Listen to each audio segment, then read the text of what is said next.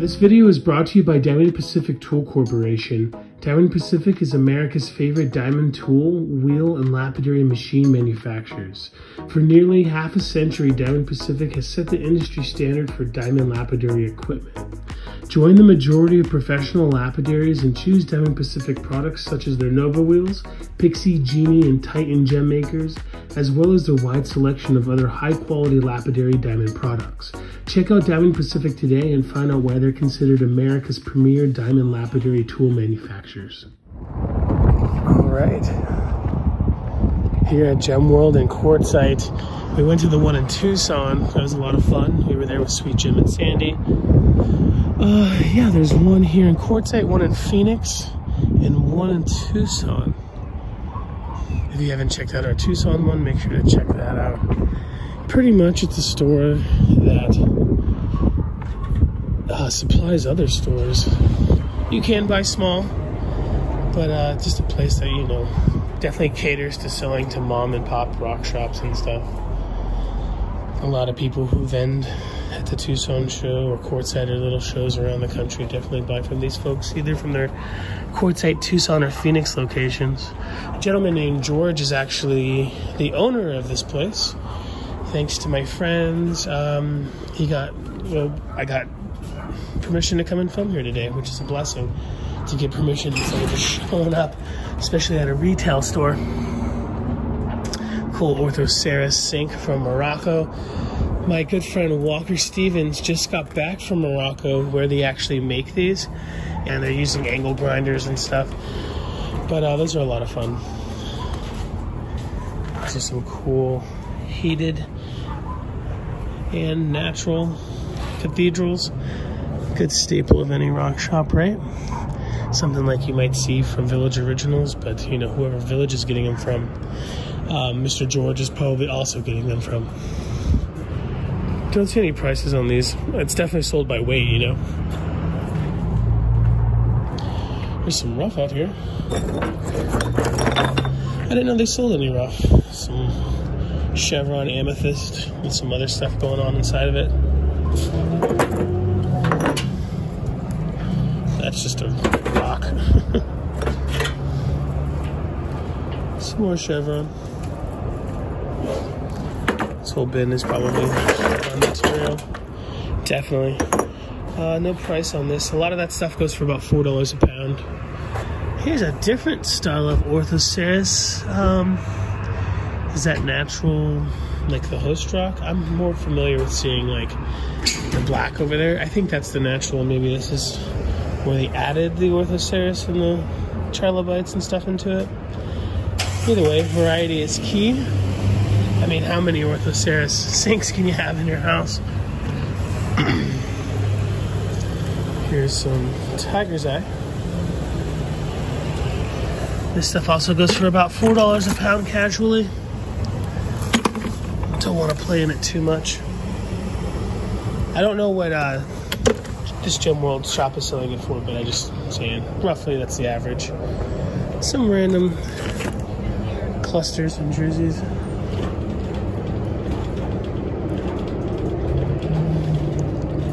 Maybe also from Morocco. I don't know. Pretty neat. Hey. All right. Just met a really kind gentleman who watched the channel. Actually gave me a beautiful piece of London Bridge, like the London Bridge, which is pretty incredible. You don't get a piece of that every day. He told me a great story on how people where he lives cut some of the material and they make cabs out of it. And I guess it ended up near Havasu, perhaps. I wish I could remember exactly what he was telling me. But either way, it's still pretty awesome. So most of the stuff is inside. Take something with some feldspar in it. $4 a pound. You could probably find some straight up treasures in here. This is probably about 1.2 pounds. So $6 for something like that, that's pretty incredible.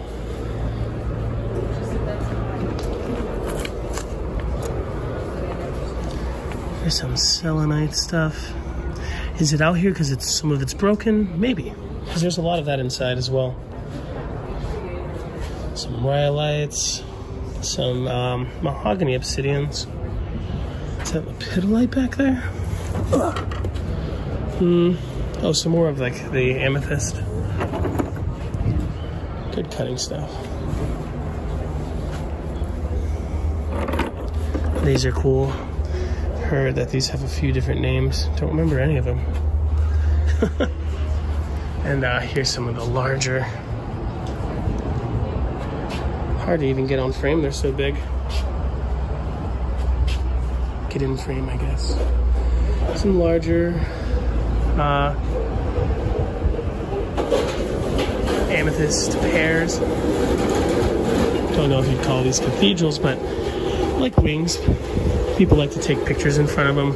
You know, something like this outside of your rock shop in Montana. Get all the kids taking pictures of it. And you'd be absolutely surprised by the price. A lot of people think these might cost tens of thousands of dollars. Not even 3,500 bucks. You could probably easily get 7,000-8,000 for that at your rock shop, or more. Obviously includes the stand. Some of them swivel, some of them don't. This one is just under 5 G's. I like the ones with the secondary growths, the calcites inside of there. And I love the red stuff in there. I don't know exactly what is the cacaxinite and what's not. Maybe the fans are cacaxinite that are inside of amethyst. And somebody told me that it's actually not even cacaxinite. That's an amethyst, it's just what they're calling it. I'm not exactly sure, but these are awesome to look at. Nice quality too.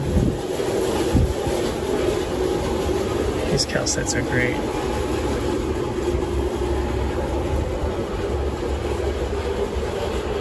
From Brazil. Not even 2,000 for that. You could easily get 6 grand for that. The farther away you take it from the Southwest, the more money you get. You take that sucker to Germany, you're gonna get like 20 grand. I have a friend who turned me on to getting a large upright bass case, and they were telling me that upright basses that come from Germany that are about 100 or 200 years old go for about $5,000, $6,000, $8,000, $9,000, $10,000, but you take them over to the United States and you can easily get like $40,000, $50,000, $60,000, $100,000 for them. So it's kind of similar in the gem world. I heard back in the day Fender guitars were not allowed to come, well, American guitars weren't allowed to be sold in England, and so Fender guitars were really expensive in like Sweden and England and stuff during the Beatles time. Kilo bags, we busted down for us silly Americans there who don't know what a kilo is. $4, that is not bad. If you're a cutter and you just want to cut a little bit of everything, these are fantastic.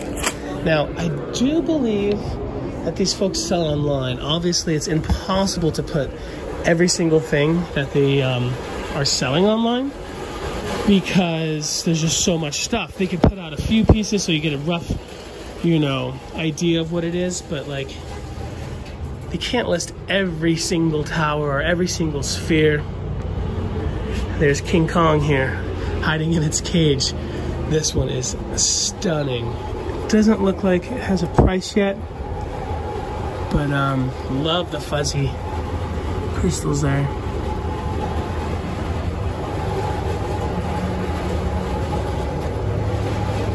Absolutely amazing. These ones are fantastic as well. It's kind of cool that they're not like taking them out because you can see how they're going to go back in.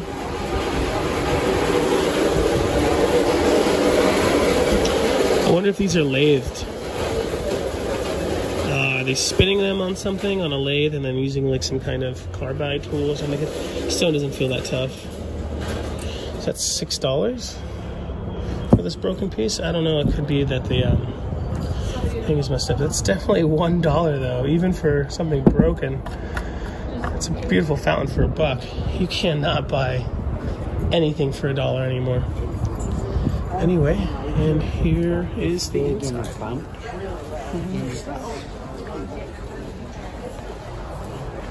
Big, beautiful warehouse. Very similar to the one in Tucson, but I kind of like this one a little bit better than the one in Tucson. Haven't been to the one in Phoenix.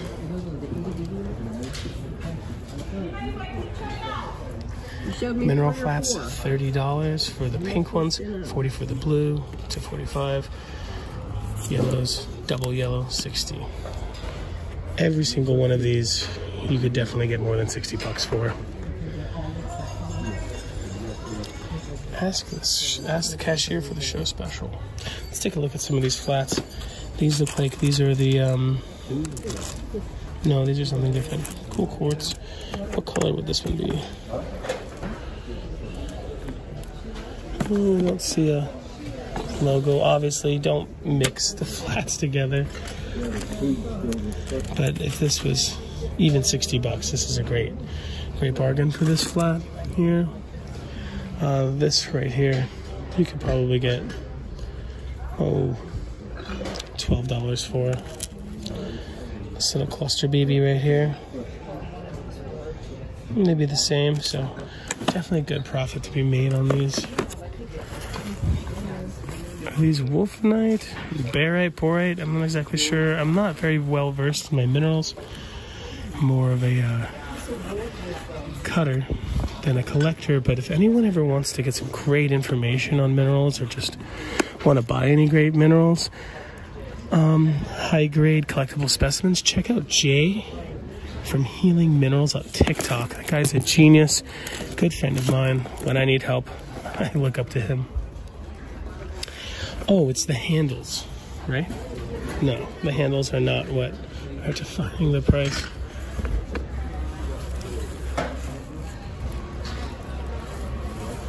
Looks like people have been just digging through here without even caring to put the paper back on. Some vanadinite from Morocco. I don't think these are from Chem in Morocco. They're from somewhere else. Again, you can watch my friend Walker Stevens go down 150 feet in the ground, belly slithering to find that material. I have no idea what this is. Pretty wild. Is this material from the Congo? I see a lot of Congolese malachite dealers selling this material alongside their malachite.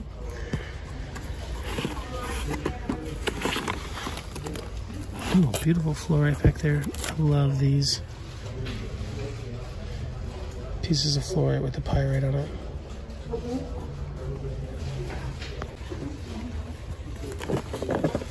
Really cool spread. I kind of like that you have to look through a bunch of different stuff to find this stuff, and it's kind of just, you know, everywhere, and that's fantastic and fun. You could probably get a crew of people in here just going through everything, and you wouldn't be able to do it all day. You have to come back multiple times. So even if this was $60, that is a fantastic flat right here. Looks like nobody's been digging through it.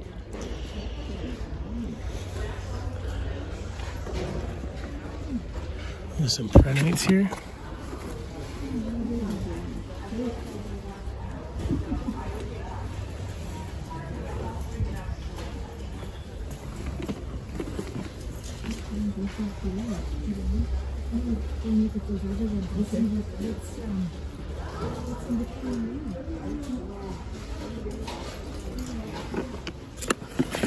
And then there's some sages over here, some white California sage. The stuff that comes out of New Mexico, a lot of people don't really consider sage. They kind of call it chamisa. It's not really a smudgy thing. But those are really cool. Some of these cool bundled up with some flowers. It smells great. Over here, some Palo Santo. I have a friend who is making a giant didgeridoo, and he's using Palo Santo as the mouthpiece.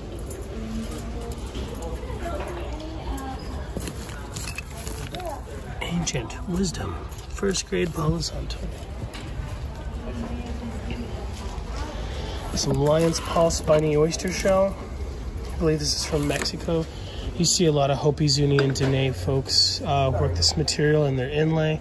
Sometimes you'll even see where they grind off the spines to do like a mosaic or intarsia. I don't really know the difference.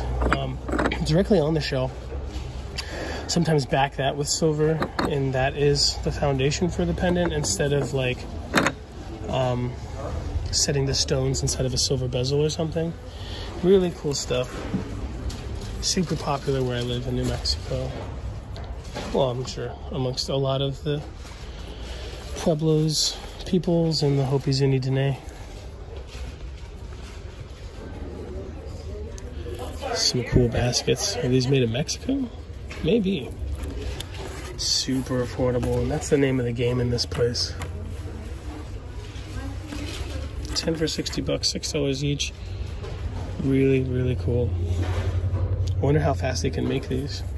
These are a lot of fun. $1.50. Can you believe it? This gentleman must be making 15 cents each one. Really cool. Set some more vanadinite from Morocco. Looks like it's quite a bit of Moroccan material. I have a great interview with a gentleman at the Denver show from Morocco. We look at some of the higher quality pieces of vanadinite and some of the quartz crystals that come out of there. I think when people think of Moroccan material, they think of like the orthoceras and the trilobites and stuff, and obviously the vanadinite and the azurite. But there's quite a bit of stuff that comes out of there. And I didn't know that the crystals were so awesome out of there. Just makes sense. It's a beautiful place, producing beautiful stuff.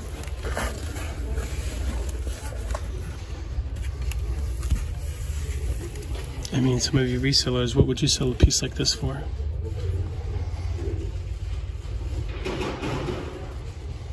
I think vanadinite is a lead crystal.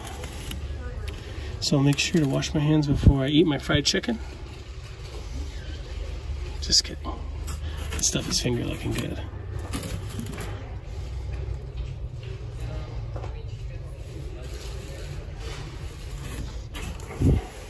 And for every piece out here on the floor, imagine how much is in the back.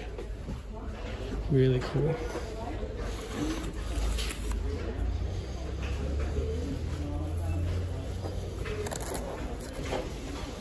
Here's some Moroccan geodes. Looks like they're already split, which is why they have the rubber band around them. These are fun. There's a lady on TikTok who cuts these, charges about 45, 60 bucks for a stone this big. She cracks them, she doesn't cut them. And these are probably about $1 each, so it's a good profit for her. So why would you crack them over slicing them?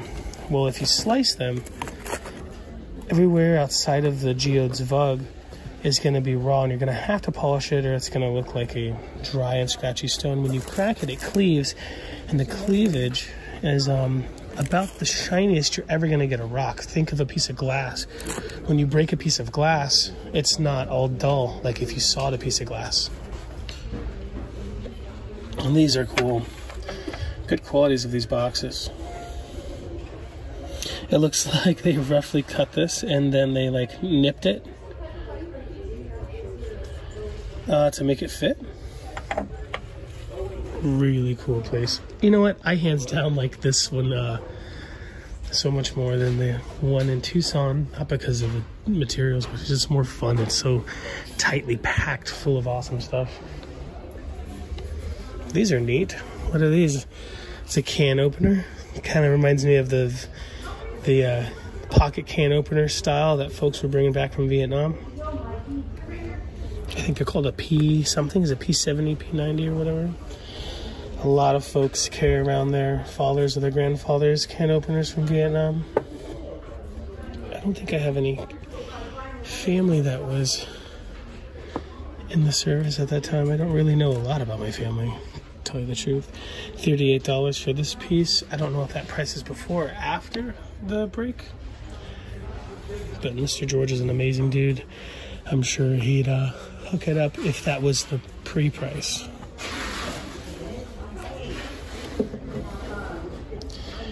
So for those of you that buy online, a place like this is really awesome because you can see a price that's closer to what the people who are selling you are paying for. Now, you know, you could always drive down here once, twice, 3, 10 times a year to buy directly from someone like Mr. George at one of his awesome Gem World shops. But when you're buying online, you're not just buying something that somebody handpicked, which can be the difference between quality and quantity, but you're also supporting somebody's family, somebody's life, and a lot of people like that. Some people are after saving a few bucks. Some people don't mind providing for their favorite dealers, because 20 people can come in here and pick through these trilobites, or not exactly, yeah, trilobites. Now, is everyone going to get the same quality? One person can come in here and for $1.99 pick out the very best small pieces. And if they're selling that small piece for a profit, for as much as everyone else, isn't that one person who's buying the highest quality worth it to buy from, instead of coming down here and just scooping up stuff because you don't really know the material? Absolutely. And at that point, you're providing a service for the extra money that you're charging at your retail shop or when you sell online, so it's definitely worth it. Absolutely. I like the smiley. So far we've been looking at a lot of Moroccan stuff. Trying not to film too much Moroccan stuff. We show off a lot of Moroccan stuff on my channel, and it was a big blessing to actually film with those Moroccan vendors. I think I'm going to go back, try to find them in Tucson. I think they're at the Red Lion, to ask some questions I didn't get to. Really cool, 100 piece. It's got a green sticker. Does everything here with a green sticker go for the same price? I don't know. Oh, over here. Right here. These are size small, so 50 bucks. I wonder if the green sticker is $50.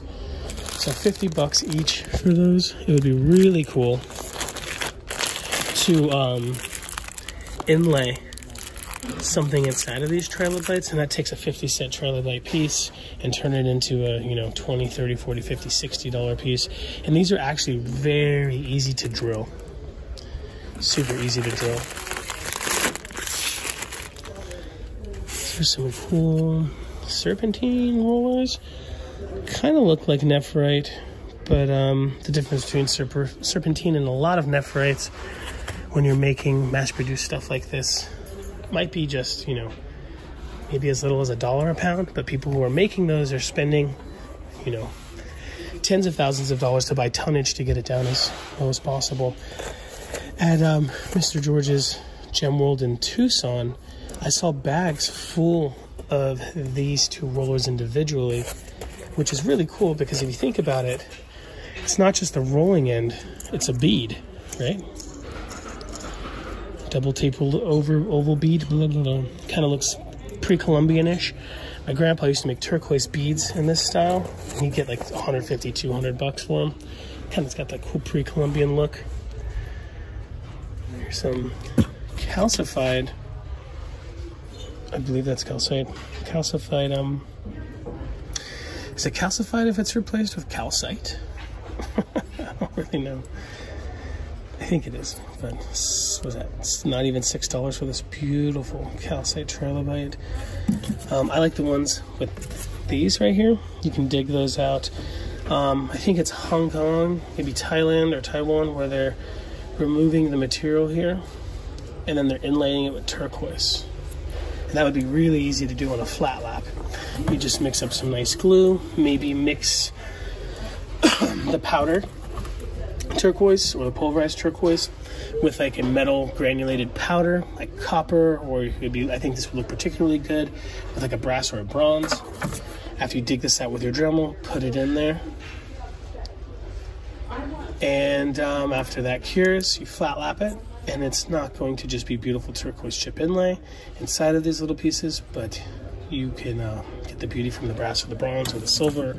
Pyrite dust, I have a friend that's selling bags of hematite glitter, so that's fantastic for inlay because it's not only going to glitter, but it's going to be nice and black, so you don't see any of the glue. Some of my first chip inlay pieces, I just mixed the turquoise with resins, and then there would be voids, and you would see like through to the back of the silver piece or something. So you kind of want to color the glue when you do it.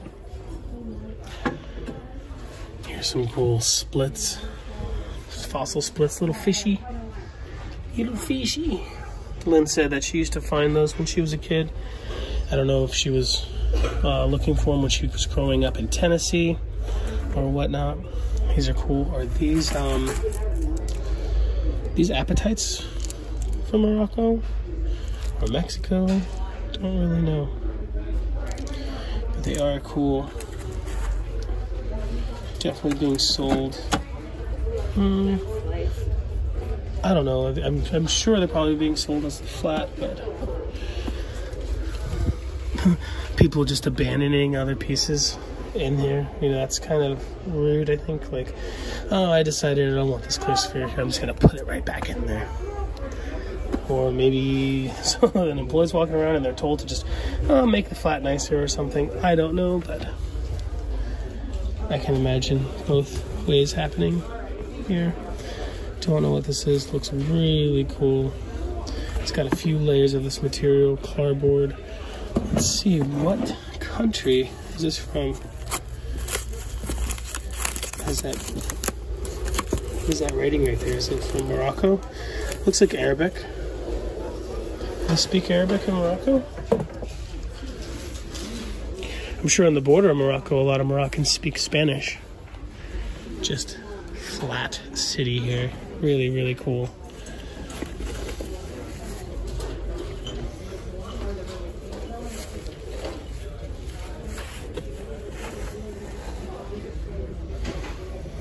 There's definitely many cases of just absolute supreme quality pieces hiding amongst the flat here, and it's your job to come here and find them. You know, something like this might be 30, 40, 50 bucks, but if you go through them all, you might find that one that you just know you can get $200, $300 for.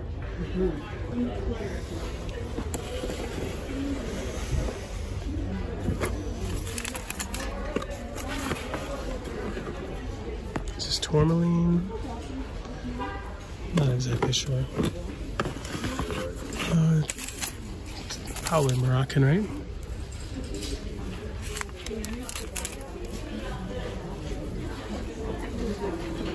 Really cool.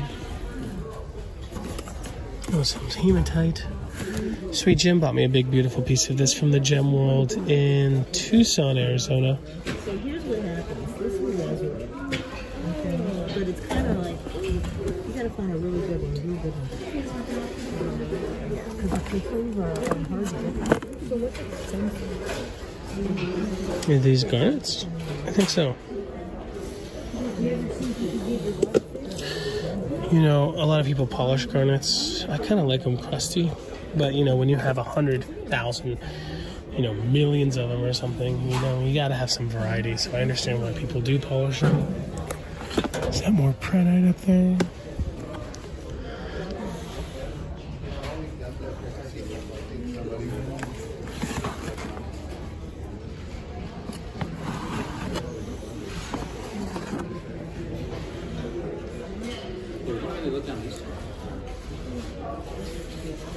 Big, beautiful, untouched flat.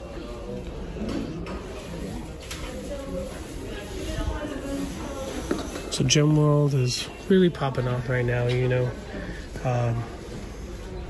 The powwow show is what I usually come here to film. I wanted to film Gem World last year, but it's a little tough because there's so many folks here that want to be rude and try to never put anybody on camera and stuff. But I was lucky enough to have a friend who was friends with Mr. George, and that's why I'm here. And the music is off, and it couldn't be any better. But there's just so much to see here. It would take me days to go through all of the flats, and this is literally just walked in the door. Love this hematite capped quartz there. This little one's actually like even better than the big one.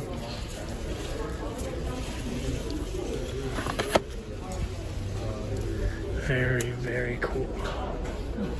Ooh, that right there.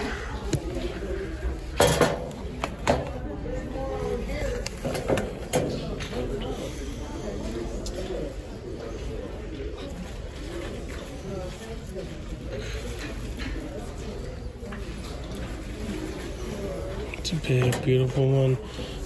Was there more here that people took off, like individually? I'm sure there's a lot of people who don't realize that these are supposed to be sold by the whole bin, or maybe you can buy them individually. But I'm pretty sure they want to sell them as flats. Yeah, this one's just all mixed up, and there's definitely people who are probably mixing them up between flats. This is a great one. Nice, sweet, colorful spread.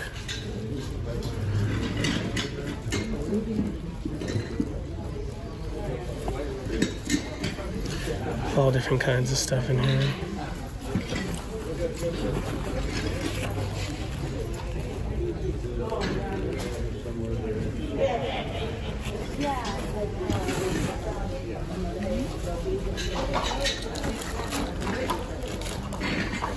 So, somebody might think that that is a steep price, but think about it. Most of like the animals that people are selling for $1 or $2 are actually soapstone or alabaster. These are all really hard materials. Like I don't see a single soft material in there. If I made any of these, especially one of the easier ones like the turtles or that bear, I'd have to get $200. 150 at least, even if it's rudimentary. So like that is a good deal. For 12, it's $2 each. You can get 6, 7, 8, 9, 10. I love that frog right there. Got a bloodstone frog. Thought it was Kambaba. That's something different.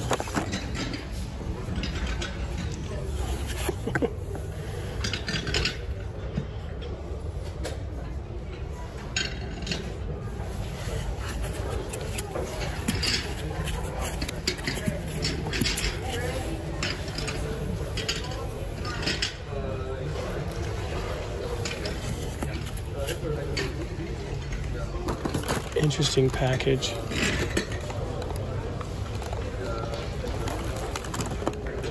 Something like you can see it like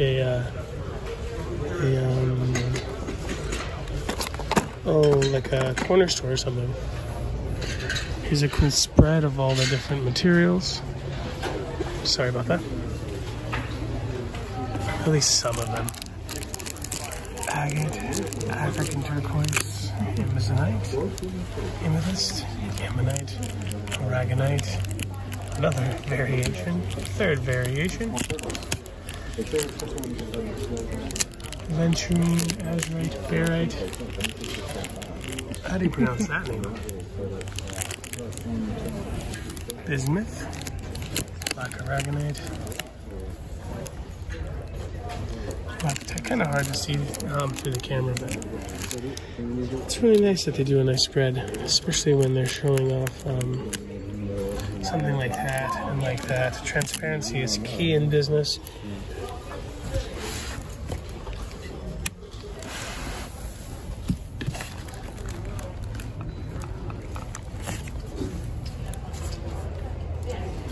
Kiwi, never heard of that. This is like an ear gauge. The cornelian's really nice.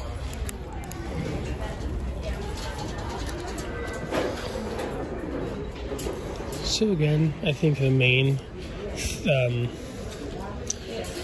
reason why a lot of folks come here because it funds their, well, it supplies their rock shop or their online sales or something. So you'll see a lot of packaged goods here. Actually, mostly packaged goods. And the Gem World's prices are actually some of the very best that I have seen in years. It's places like Village Originals or like Norcross and other places, they are becoming a lot more expensive than they used to be. Like for instance, this package of 25 pieces of pendulums would easily be at least $55 at Village Originals. The prices I saw at Denver for Village Originals was at least, double of what I've been seeing in the past in Tucson. Maybe it's because the venue is more expensive in Tucson than it has been in the years. I know prices are going up, but maybe everything's just going up. But for $1 each per pendulum, that is incredible. And you know, maybe they were less than half of that when you buy $50,000 packages, but really, really cool. Armando? That's interesting. It kind of, I think this is the material that the Shiva lingams are made out of. Really wild. Very cool place. Now, like I was saying in the beginning of the video, I don't know what is exactly on their website, but stuff like this where, you know, it's easy for you to just see, okay, tourmaline pendulum, 25 pack, $25. This is probably the type of stuff you can expect on their website, where like, you know, you kind of would want to come here to pick out your own mineral flats. These are cool. A little bit more money, but a lot more work. Cutting up all those different minerals there to make the pendulums. And they're a really good size. This is funny. I like this. And I bet you they give you the record box and everything. Is this supposed to be maple leaf, right? Jamaican maple leaf.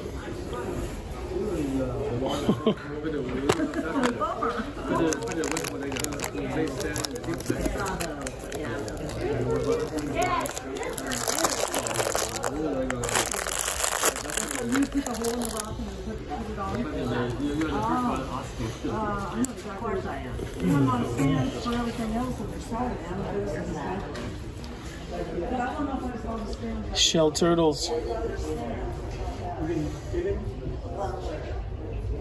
25 of them for $10. Those are cute. What are these? Where are these from? Monument Valley? Where is Monument Valley? It's a very like specific shot glass there. These butterflies are about $10 each. But they are book matched pairs. Just holding on to the pairs after you're... These are definitely maybe vibro-lapped. The sides look a little tumbled, but if they were tumbled to the same polish as the face, the sides would be shiny as well. So I imagine these are vibro-lapped or something very similar. So like I was saying, just holding on to the book match pair, it costs a lot of money because that's a lot of, you know, inventory. Making sure you don't lose a pair. Because they wouldn't have as, they wouldn't be as much fun if they weren't book match pairs. So I do appreciate these.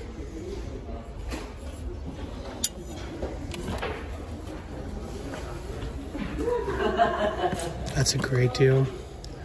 $3 each, or a $19 a pound. So these are definitely tumbled. Just rough it out on a saw, put it in a tumbler. Some of them come out fantastic.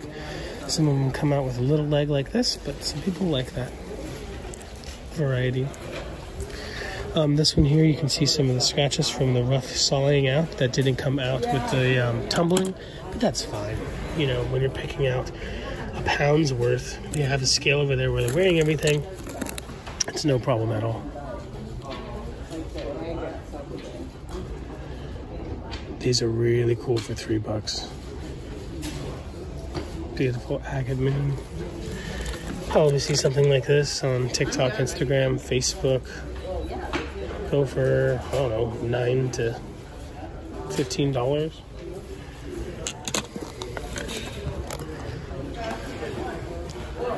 This one kind of looks like it would be broken, but that's actually some kind of crystal druzy vug there that polished out and doesn't look much like a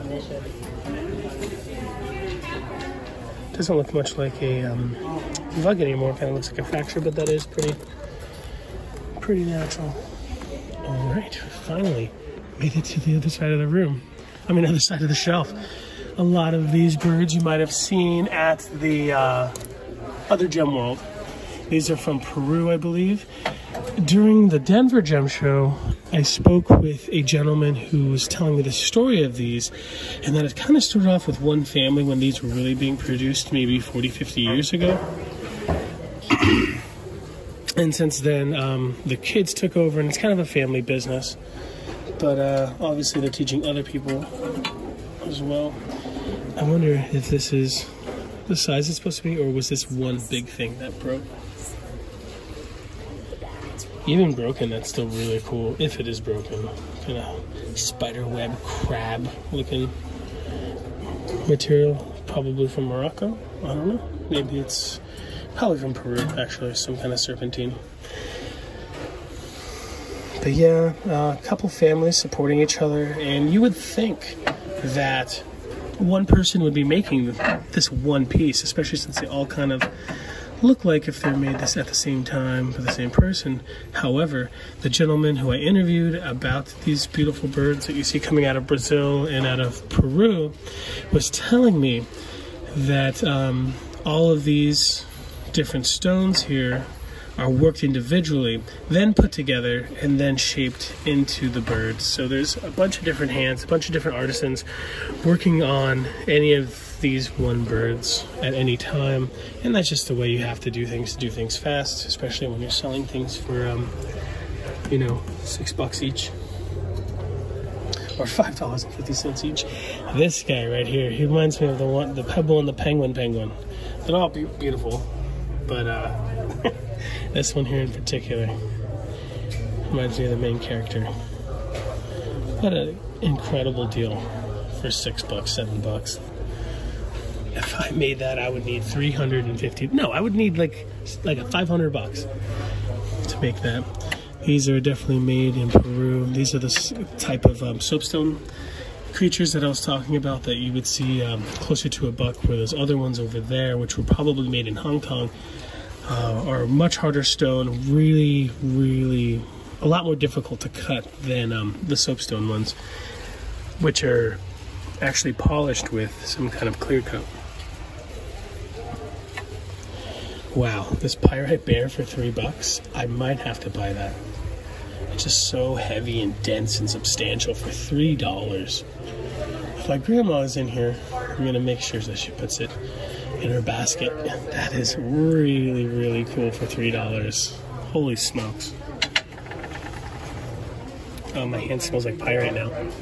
Here's some cool polychrome. I think this is what this material is. You know, it could be a bear, it could be a hornless buffalo, it could be many different things.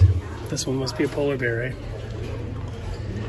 So Gem World doesn't just sell stuff that supplies to different dealers and stuff, like gems and stuff. They also sell showcases, Riker boxes, lighting, bags, all kinds of displays. I like these. If you have a necklace that you want to show off, that you're selling with the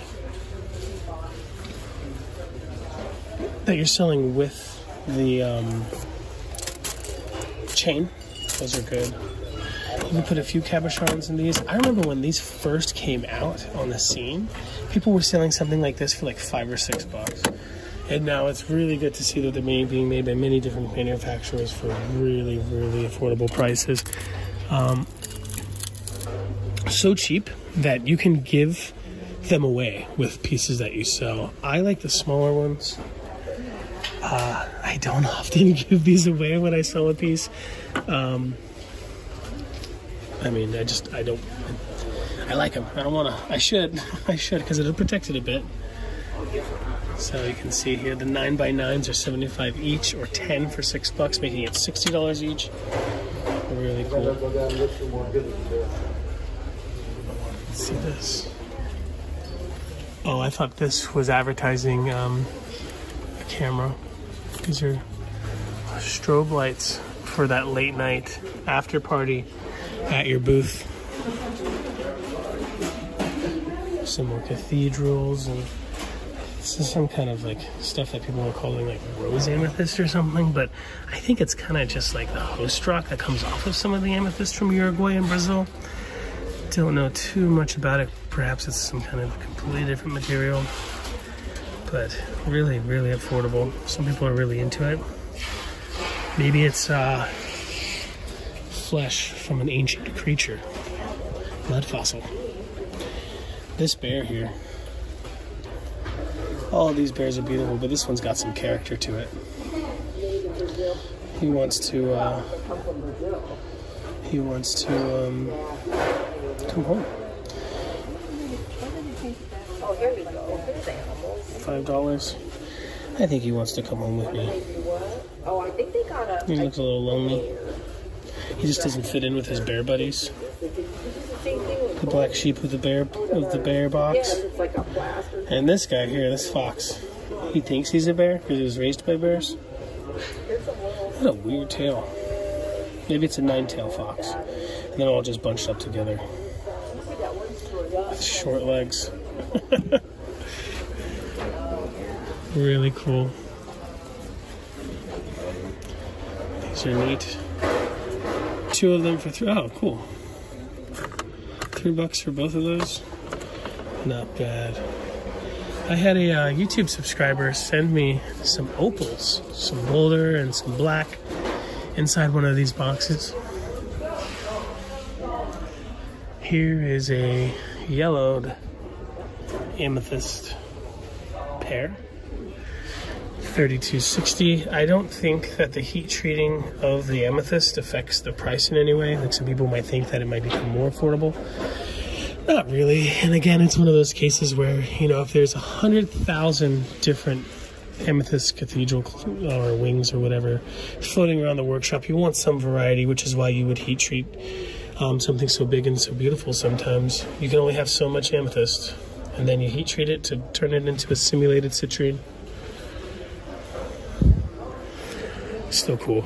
People still appreciate it, still love it. Looks like there's a lot of Brazilian stuff over here.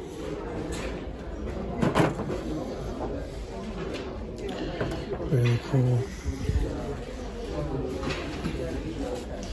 Some titanium amethyst. Are they plating it with titanium?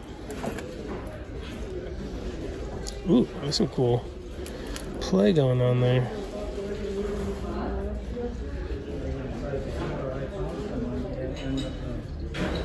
So when I was filming the Gem World video in Tucson, I think I filmed for like an hour and forgot to even push play on the camera. So this here, is obviously, its mate. I like to buy the nodules of these uncut, much like the geode slicing online. It's fun to slice these online, and you pay a flat price and you slice them for them and they get what they get. Sometimes you get something incredible. Sometimes you get something with a little bit less material, equally as incredible, just a little bit different variation.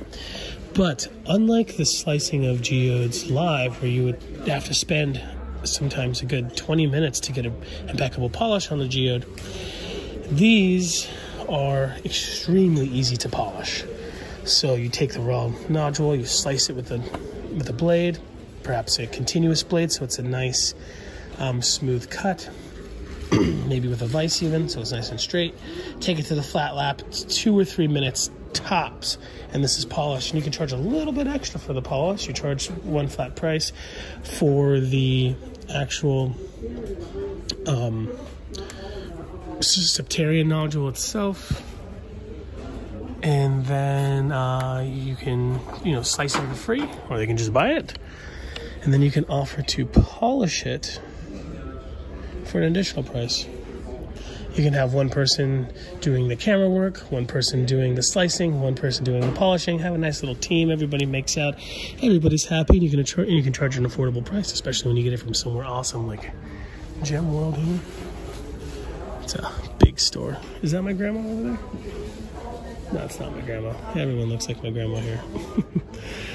$42 for something like this. Fantastic piece of calcite. Beautiful. You could definitely get $200 for something like that online. Here's some apopholites. Are these from India? Are all apopholites zeolites? Are all zeolites apopholites, but not all apopholites are zeolites? Don't really know. 30% off all the mirrors. These Brazilian slices. My aunt has a beautiful house in Florida. What was funny, on her wall, she has a picture frame with 3 of these. I wonder what they were charging for the picture frame at whatever kind of home decor place that she bought that. Just putting them in a picture frame, are they getting like $400, $300 for something like that? There's a lot you can do with these. Some people don't really like these because these are dyed. However, I do have a good friend named Everybody Rocks. Make sure to subscribe to her YouTube channel. And if you ever want to get rid of the color in these, you can leave these out in the sun, and it will strip the color from them, so you can have the original gray or slightly brown colors of these. So don't frown upon the dyed Brazilian agate slices. If you ever want to get rid of the color, you can get rid of the color. You can leave them out in the sun and it will bleach the color right out of them if you're more interested in a natural looking color. This one's beautiful. This is the queen of the rodeo here with the Druzy. Oh, it's gorgeous. Yeah, we've got a bookmarker, I think. We're that similar. That is awesome.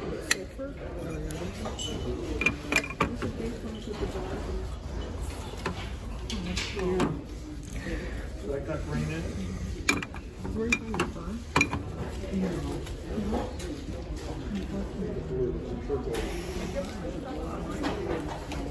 Oh, I like this crusty coated one here.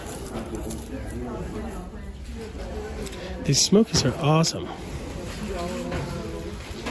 Are they irradiated to turn black? Did they just take the regular quartz? You collect I beg your pardon? You collect them? Yeah, oh yeah. I like to work them a little bit more than collecting though. My grandma would kill me if I collected everything I wanted. You like those? You pick those out here, they're pretty good. Oh, which ones? You want to trade? You're talking about the bookmarks? Yeah. What? You know, I do like those, but I don't like as much that they're dyed. But you can actually get rid of the color by leaving them in the sun, and it goes back to the browns and the grays. But I think they're beautiful. So they've colored these? Yes, ma'am. Oh, see, I just learned something. How do you do that? Oh, how did they do any of this stuff? Oh, they've colored it. But you can always get rid of it. Like if Put it out in the sun and let it start. see my thumb there. Yeah, you're Oh good. my God. But it's totally worth it, every single penny. And you know, I go to the Tucson show every year. And this store has better prices than 99% of the places I see in Tucson. Mr. George is doing a great service to all of us. We come to Quartzite every year. every year we're in here. We didn't bring our camper this year, so we're just kind of staying at a hotel for a couple days. Oh, nice. Hotels have gone up a lot this year, huh? Every year. It's because it's becoming so. I'm in Blythe. Oh yeah, we are too. We won't stay at a hotel. Yeah, brand new Best Western. Oh, nice. Do you go to Blythe every year? We come here to Quartzite every year. But the campgrounds we used to stay at got bought out. The campgrounds? Is that where the fairground is, or is that different?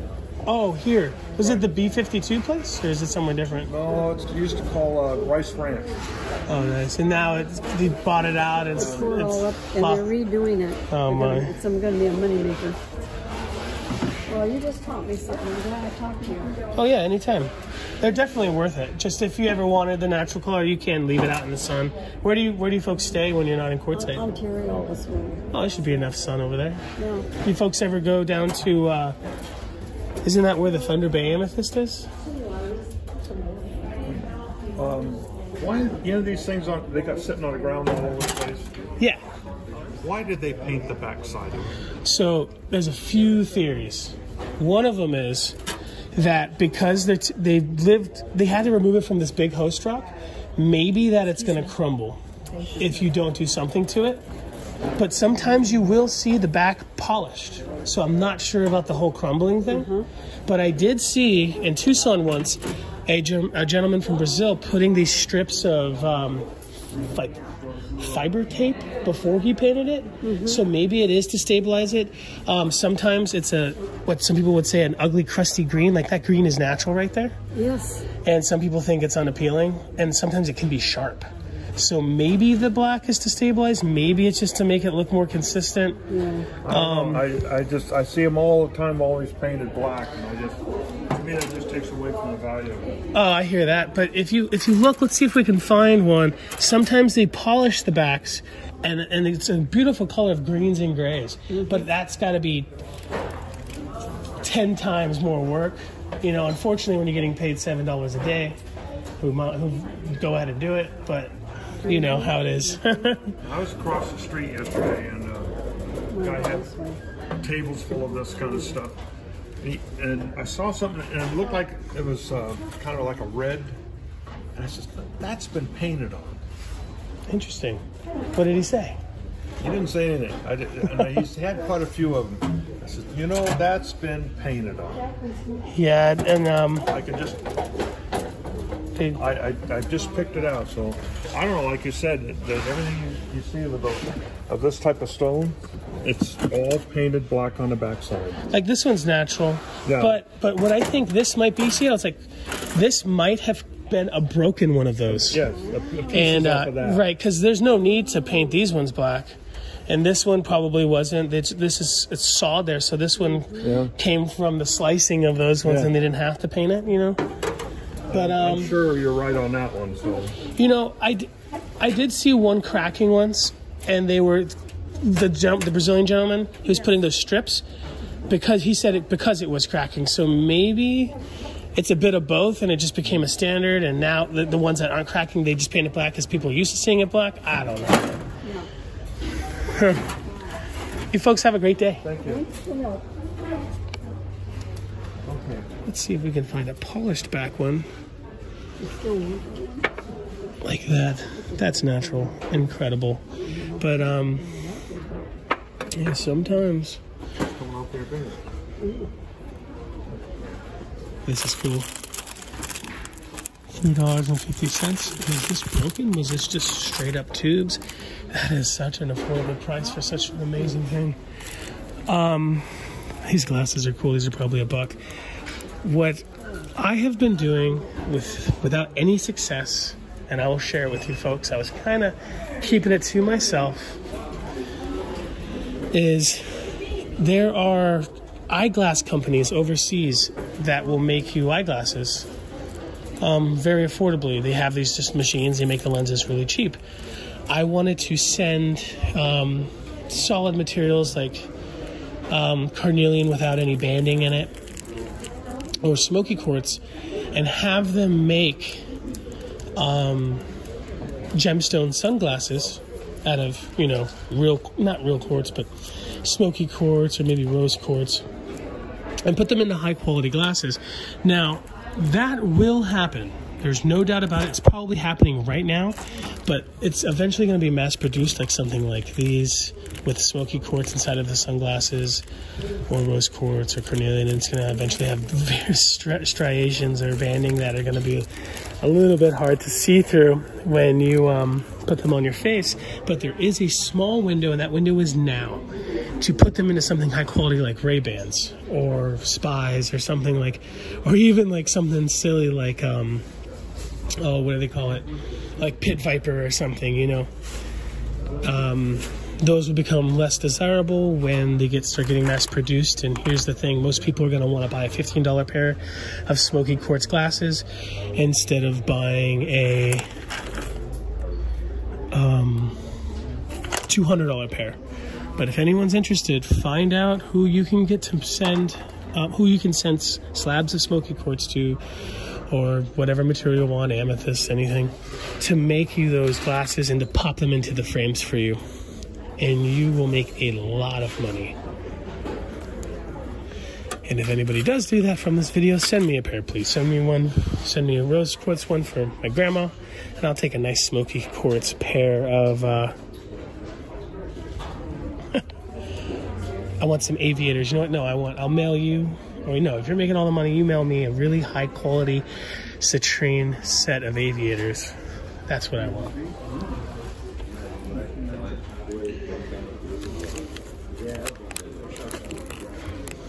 Yeah, that's the natural color. This is cool. I like all those little things going on. Things.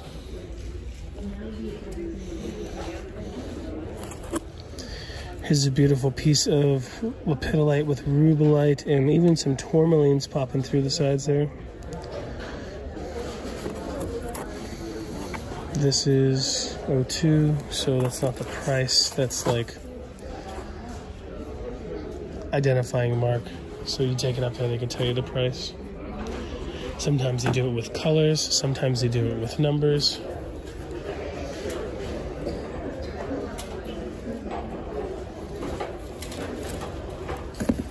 This is a great one. It's probably like $2, $3 tops. Easily get 20 bucks for something this beautiful. Oh. It kind of looks like this is repolished, but it kind of doesn't. Like, it's tough to tell. It might be repolished. Even if it is, it's still beautiful. Here are some apophyllite chunks. It looks like quartz, but it's not. Actually, yeah, it's quartz. No, it definitely is. I was pretty sure it was apophyllite, but that's a cool little hand blade looking thing there for whatever the price. So I guess I should mention that this is open to the public. You don't need a wholesale ID to shop here or anything like you would at some of the other stores or at any other booths like at Tucson or any of the larger gem shows that have things of a similar quality for a similar price. Some weird kyanite stuff. I have a cool story about cutting kyanite. I had a really good friend who supported my YouTube channel and supported me as an artist. She gave me a big box of kyanite, and she let me cut as much of the material as I wanted to make pendants, polish it, and drill it to make some pendants. And I had to return the box, even though it was good money relatively fast. Something in the kyanite was making my reel scream. So we all know this material is relatively soft, but something in there was really hard, and it was making my reel scream. Also, little needles were flying off, not just into my eyes, but into my face. So a set of goggles wasn't even gonna work. I was gonna need a full-blown face shield, and at that point I'm like, okay, don't really want to cut any more of this stuff. So these are Brazilian. I don't know if they're irradiated, and what I mean by irradiated is they can irradiate clear quartz to turn it black. A good identifier for that is when it's like pitch black like that. A lot of smoky quartz is a little bit fainter, especially at lower prices. I love it. Something to think about is supposedly there is no such thing as smoky quartz from Arkansas. If you ever see somebody selling Arkansas quartz and it's smoky, it's irradiated. Now, I hear that they can change. We all know they can change amethyst yellow, but can you? So you can turn it green too. Supposedly, is that also an irradiation process like the black? I'm not sure. Somebody let me know down in the comment section, please, if you don't mind me asking.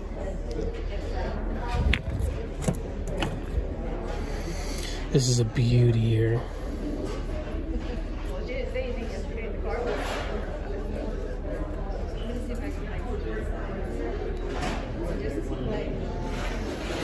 I love this place. These hearts are awesome. 62, is that the dollars? Is that how much? Or is it sold by weight? 159. And it says 44. Which one is the price? What's going on here? At $159, it's still really good. You can easily get 300 bucks for that. Personally, I try not to double my money. When I make things, I try to get at least 3 times. Is keystoning double or is keystoning triple? I think my grandma told me it was triple. $16 for a beautiful flame. Really, really cool. Polychrome jaspers. Now we're getting into this flamey spheres, towers, freeform territory. The hearts. Hearts are cool. Obviously, the crotch of the heart is the hardest part. So they're making these and then throwing them into the tumbler, which is why they're not perfectly symmetrical, but that's totally fine. Is anybody's heart perfectly symmetrical?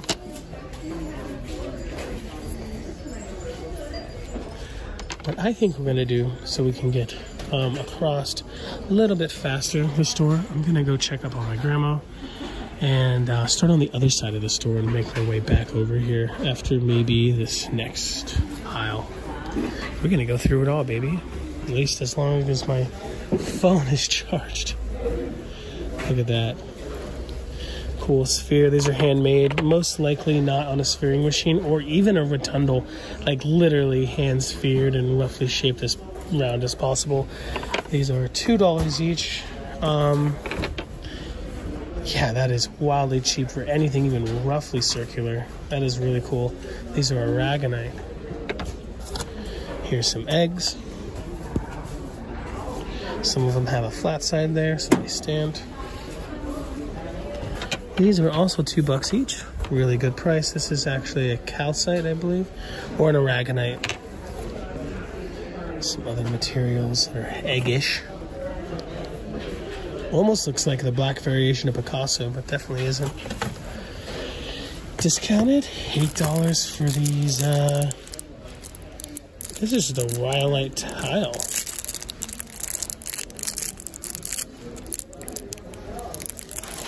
I mean, it's definitely not overpriced, that's for sure, for what it is, but am I wrong? Is this like a cigarette case or something? I'm just not seeing it. No, I think it is. Just a really nice, might be a jasper and not a rhyolite, not too sure. Kind of looks like a rhyolite. It's a Skambaba or serpentine tower. $8 a pound. Looks like they've been wiped out, but there's a lot more over there. Anyway, I'm gonna go check up on Lenny and then I will be back on the other side of the store. These shinier ones are definitely on a sphering machine of some kind. Now, overseas, you won't see folks using like Highland Park, Diamond Pacific style sphering machines. You actually rotate these on a rotundal. So instead of having these in like 2 or 3 different cups spinning like a traditional sphering machine, they'll actually put this on a cylinder from the bottom and they'll spin it and they'll hold a circular disc with grit and run that around the sphering machine, around the sphere to make, well, the stone to make a sphere. It's a lot more affordable that way. I think people here in the United States should learn something from those manufacturers, and you can make your own sphering machine at home using a lot of tools that you would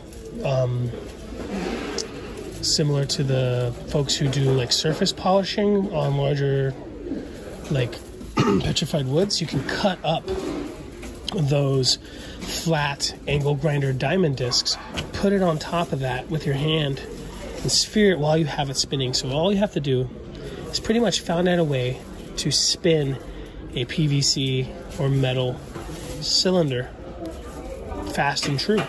Then you hold the grid on top, and in fact, I even seen videos of when they do the final polishing, they're using old pairs of jeans to hold the abrasive or the compound or the paste or whatever they're using. Regardless, $8 a pound. That is very impressive for the sphering, but these ones are perfectly sphered. These are done on a rotundal or some kind of sphering machine. This one is not for sure, but these aragonites are not either, but absolutely impressive. I want to make one of those or have somebody make one of those for me. There is a gentleman at the Denver show, Miners Co-op, the Miners Co-op in Tucson, and here at the Powwow, who makes his own sphering machines out of washer machine motors and PVC. And he's very open about sharing the information on how to make those and stuff. He's a really cool guy, great sphere. He's been doing some really cool and unique spheres that not a lot of other people have been making, such as like surfite or like composite Fordite spheres. We'll go talk to him sometime while we're here. 85 bucks for this beautiful Orthoceras matrix spiral thing. It's like a horn. How do I look? From a horn. Maybe on this side. Or maybe right out of my head. Like that.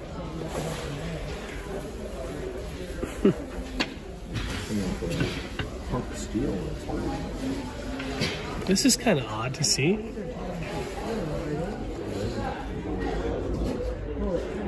Oh, I understand now, because they're real paintings.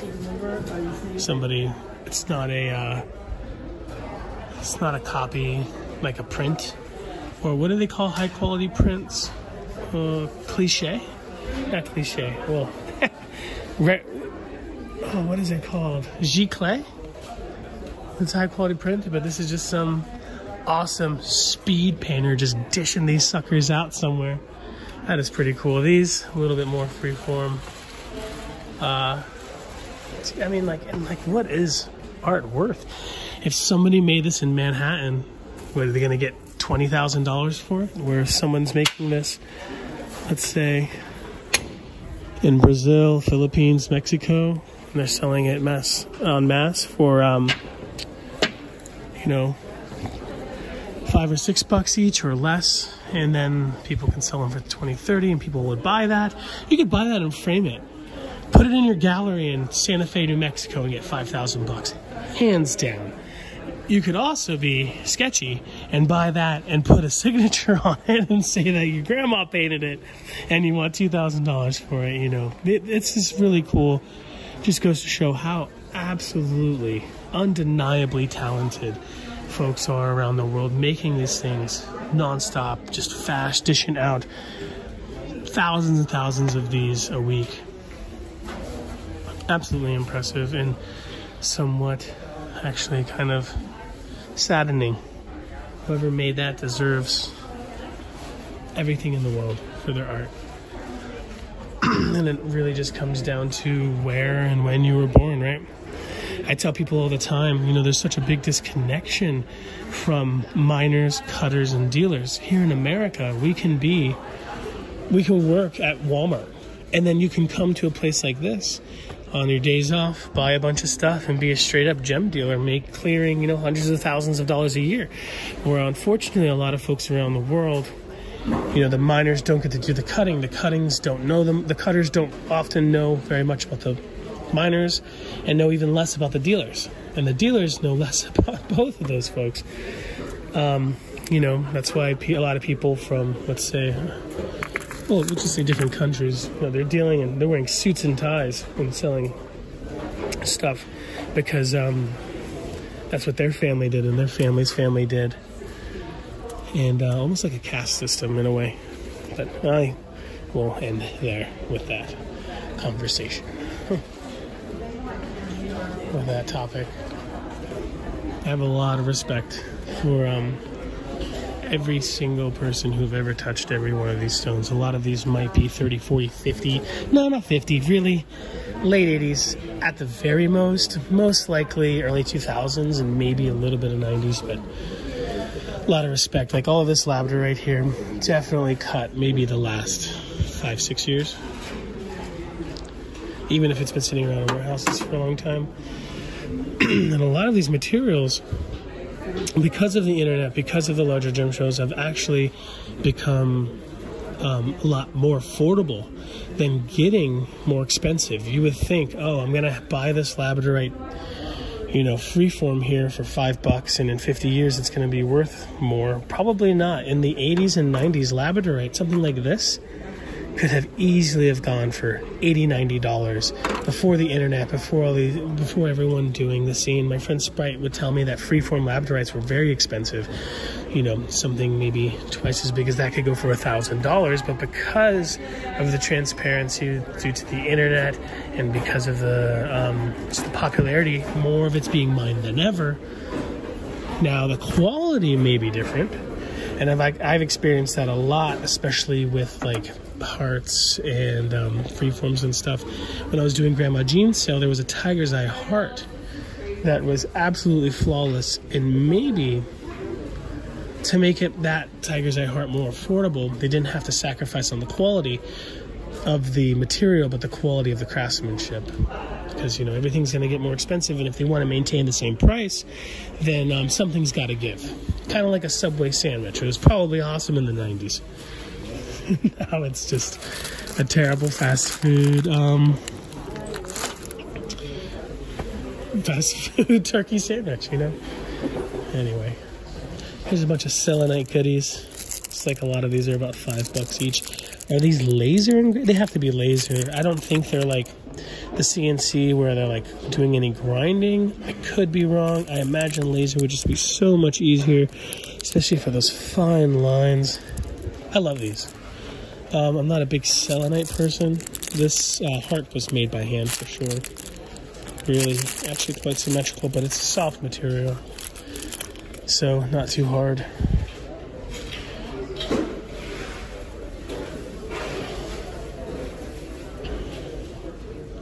Phases of the moon.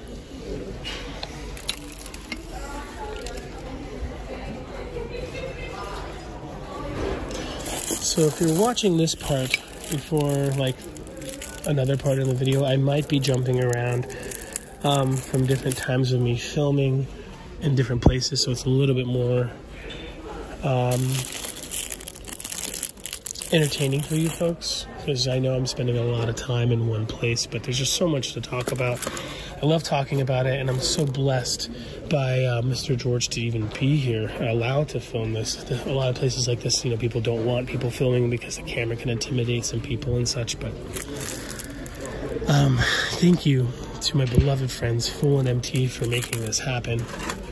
And if this ends up being the beginning of the video, know that this wasn't the beginning of the video, and I might show what I was looking at in the beginning sometime later, but I don't think a lot of you folks are really going to care about that. $150 for 100-piece Sodalite hearts. Absolutely amazing deal. You can get $6, $7, $8 for these each all day long. You drill a hole in it, you make fashion up some kind of necklace, you can get $15, $20 for these all day long. Really cool.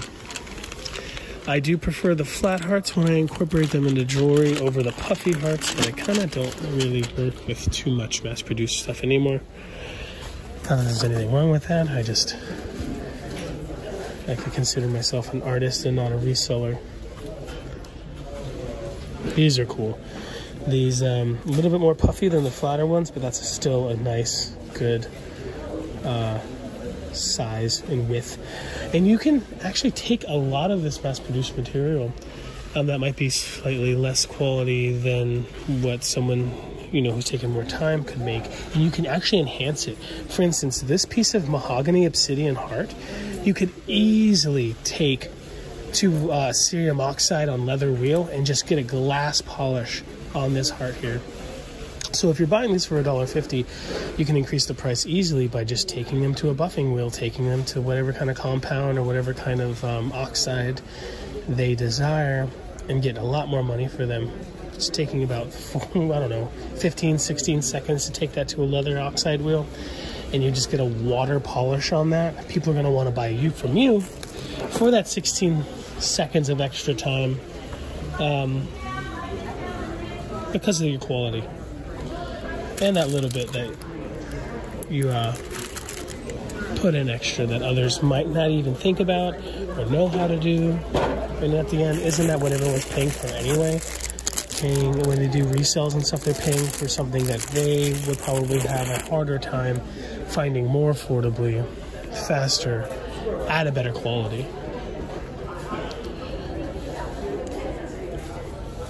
That goes for all of this kind of stuff.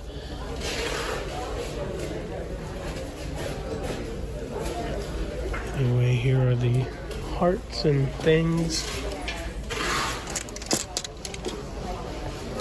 Looks like all the material here is bagged 100 piece for $150. The pyrite spheres from Peru are fantastic. I do believe these are done on something similar to like a rotundal or a sphering machine because they are a little bit more round.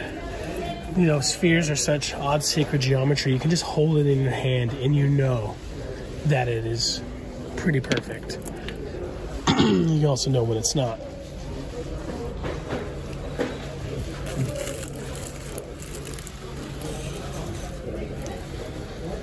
Some smaller quartz crystals sold by the piece. Here's just a fun bag here. What is that? 1, 2, 3, 4, 5, 6. Looks like a 20 piece for $20. That is incredible. You could sell that for $100 all day long. All day long. It's your starter kit. My good friend was making, she was making advent calendars. I love the frosty vug in there. It looks so good. No, it's not the top. It's dusted with some kind of stinky dust. I love it. Love the stinky box dust. These pyrite towers are actually super cool. Super duper cool. And I didn't forget about that pyrite bear over there. I'm coming back for you, baby. These are really, really, really cool. I don't think I've seen too many pyrite towers for sale. $25 a pound, so it's almost $25 a piece. Everybody loves the pointy ones, right? So most towers are not, you know, the same shape as a lot of obelisks, like this, for instance. This you would consider a tower. Not a repolished point, but a tower. What is that? 6-sided. Obelisk is its own style of sacred geometry, 4-sided piece here. So they're different. Worth advertising. You can have 1,000 towers, but do you have 1,000 obelisks? There was a reason why they made structures in this shape all around the world. Is it energy devices? Is it an orgone generating device? For some kind of ancient, lost, and or hidden technology stripped from you at birth that would allow you to heal yourself and to live a lot longer than the 125 years that popular religious texts promise you at most. Maybe. Maybe. But what do I know?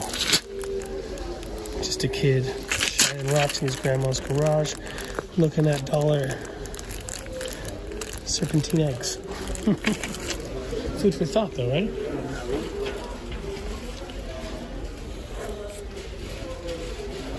$10, totally worth it. If I bought them, I would repolish them. Like these jaspers, definitely cerium oxide, perhaps these feldspar aluminum oxide. And that's just the difference between selling, you know, quality and quantity. Everybody's selling these, but if you take 15 seconds, hit it on a leather and cerium oxide wheel, you get a better polish than anybody else, and everyone's going to want to buy from you. It doesn't take too much effort. At least that's the type of people I'd want to buy from. Oh, this one right here. This one. That is funny.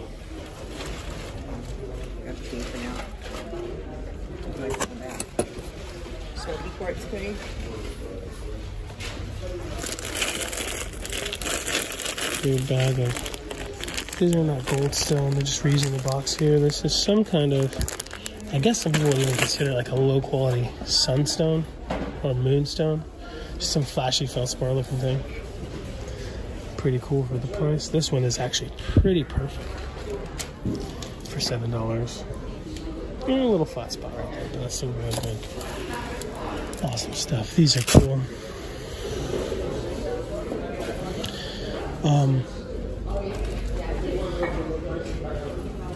I made a video recently on lucky scoops and what people think about them. Everyone was asking, hey Lapidary Dave, what are your thoughts on lucky scoops? I really want to know. And I think I surprised a lot of people by telling them that I absolutely love it. You know, a lot of people say, oh, it's stepping on my toes. I can't sell anything because of Lucky Scoop. I'm losing my customers. Let me tell you something. You were never losing your customers. You were taking them from them. You know, folks overseas who are doing those Lucky Scoop things are the people who are manufacturing this style of stuff. So if you're losing your living because you're selling this kind of stuff, then perhaps you should rethink about what you're selling and rethink your clientele. There's always going to be somebody who wants, you know, more affordable entry-level stuff, and that's totally awesome. But maybe you should consider selling, you know, unique regional materials instead of, you know, the similar stuff that they're selling in Lucky Scoops. And I think a lot of people disagree with me, saying, oh, you know, but they're invading on our market, blah, blah, blah, blah, blah. In my opinion, they're spending the same amount of money that you could to buy the rough. They're just being smarter and working harder by getting the material worked somewhere more affordably. They're coming up with the designs. They're the ones who are cutting all of this stuff. If anything, you're stepping on their toes. So, yeah, that's my thoughts on that. I don't see anything wrong with the Lucky Scoop stuff. If anything, it's bringing a lot of people into the scene at an affordable price. You know, I have met dozens of people on my YouTube channel who tell me that, you know, they got into the scene because of Lucky Scoops, and now they're buying higher end stuff, a lot of which we're buying from people like me and my good friend Jay from Healing Minerals and some other people that I work for here and there. It's good for the scene. If you don't like it, you know, you gotta, you know, rethink your business. I don't think anyone should ever get comfortable just selling the same thing to the same people all the time. You should always be trying to better your business, because one day there's going to be someone coming in there selling something higher quality for a better price. And if you're unprepared for that, then you were never really prepared for that particular industry. Celestite, Celestite flats, $3.99 a pound. Oh, it must be these right here. It's really affordable. This stuff's from Peru, right? Madagascar. Yep. Grandma Jean had some really nice eggs that went to our good friend Ricky. Y'all know Ricky, one of mine, really good man. Here's some raw pieces too. $6.50 a pound. Those hematoid quartz are $7. Obviously, it's the variation in price comes from the variation in materials. Some materials cost more per pound than others. You know, you go to somebody like, MP LLC or Gem World USA, and you're buying rough, let's say, rose quartz for $2 a pound. You can get that closer to 50 cents if you're buying 5, 6, 7, 8, 9, 10 tons. But sometimes you can't take everything down to that price, that's for sure. No idea what this is. There's some nice chatoyance in there though. It says moonstone, so maybe some black feldspar. The spheres are cool. What is that piece back there? Like that vug right there. Again, definitely worked on some kind of rotundal or sphering machine. Not just hand done like the aragonites over there. Polished with cerium oxide. I can see the oxide inside of the cracks there. There's hearts behind it. Really cool.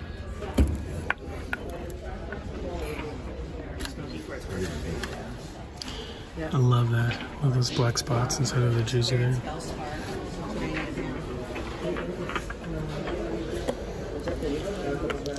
These smokies are awesome. Again, polished with cerium oxide.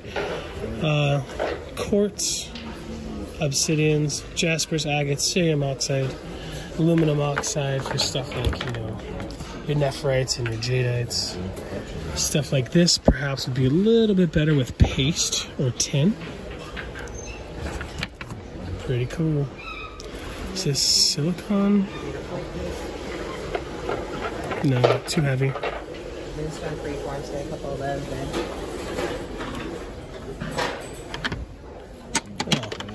at that little sweetie here. Dirty girl, but beautiful.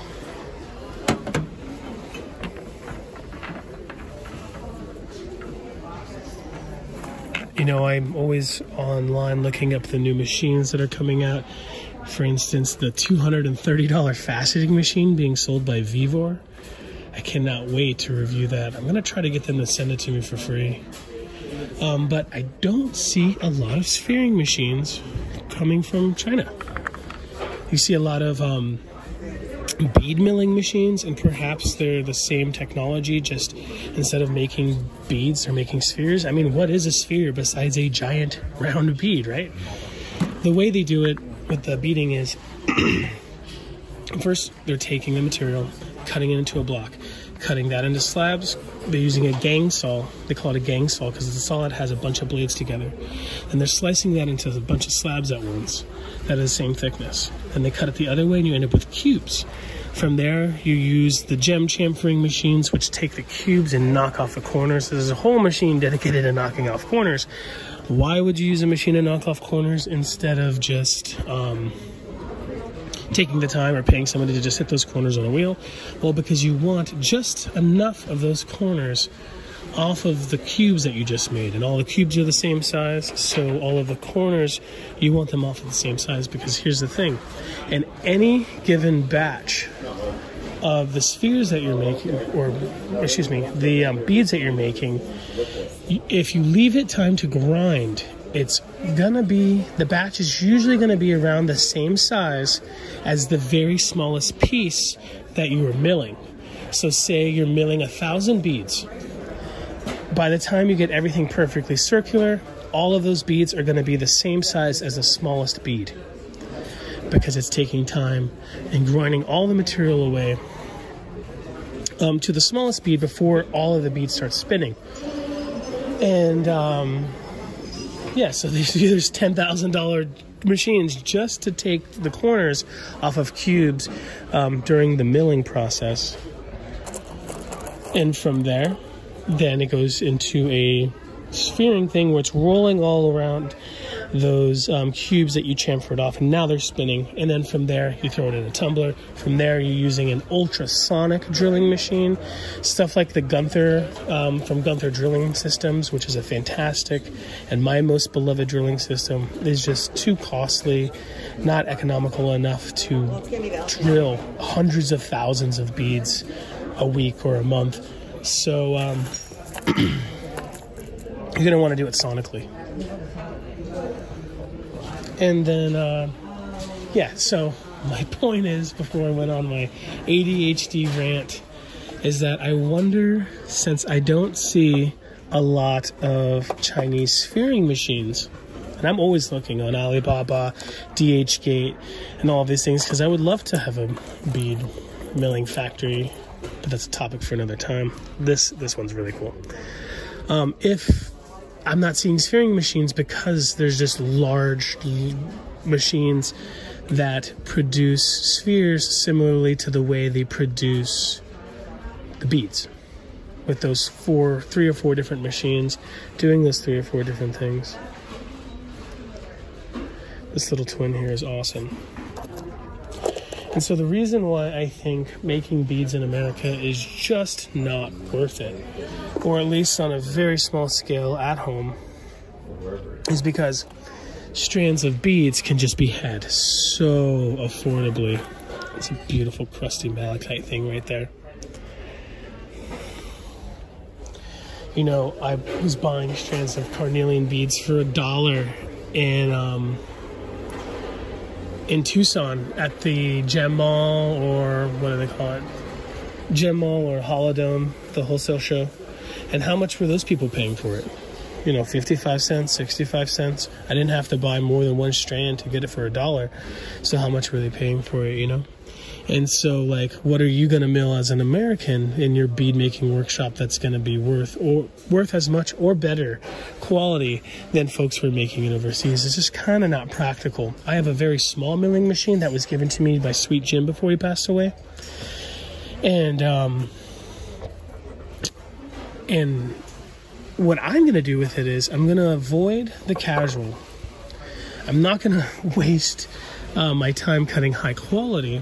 Well, I'm not going to waste my time cutting the casual carnelian, amethyst, rose quartz, because I'm never going to be able to compete with that price of folks doing it on larger machines faster. I am going to avoid the expensive stuff. Why would I mill cloverlight? Why would I mill sugilite and turquoise? You can lose 80% of the material to get a bead. What I'm going to do is the regional. I'm going to sphere out things like Fordite and let's say Lake Superior agate. People from Michigan are going to love that. I can sphere out, different shells. How often do you see perfectly round shell beads? You see a lot of Hishi style. But if you do, I'm going to sphere out for sure the lapidolite that comes from Taos. It's in abundance. It's easy to work. You can buy a lapidolite strand of beads for $1 or $2, and I could sell a graduated strand of lapidolite beads in Taos for $300, $400, $500 because people are going to want to buy high quality things from the places that they're visiting.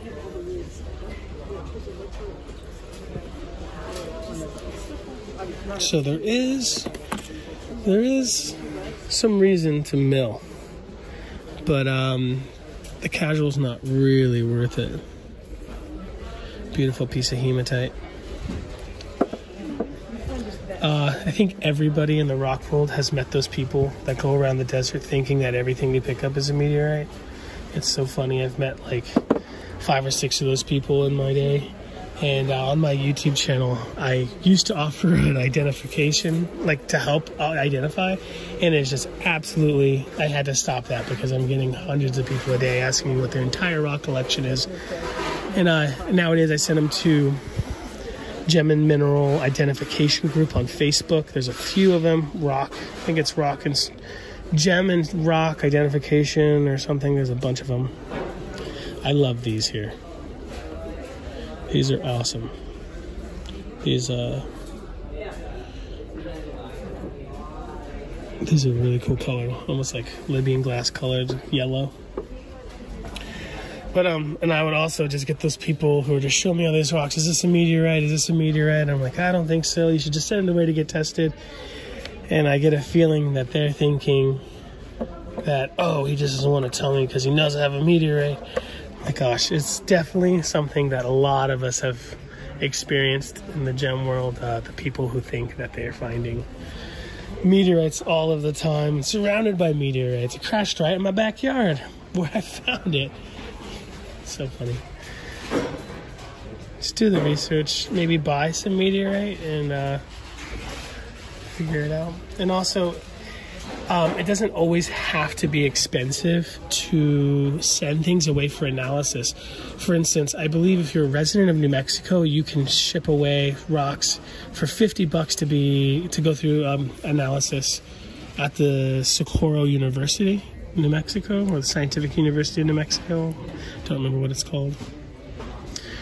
So it's not too much money. If it's only $50 for New Mexicans, even if it was doubled, it's still worth it. Hey, Lenny. I was looking for you. You find fun things?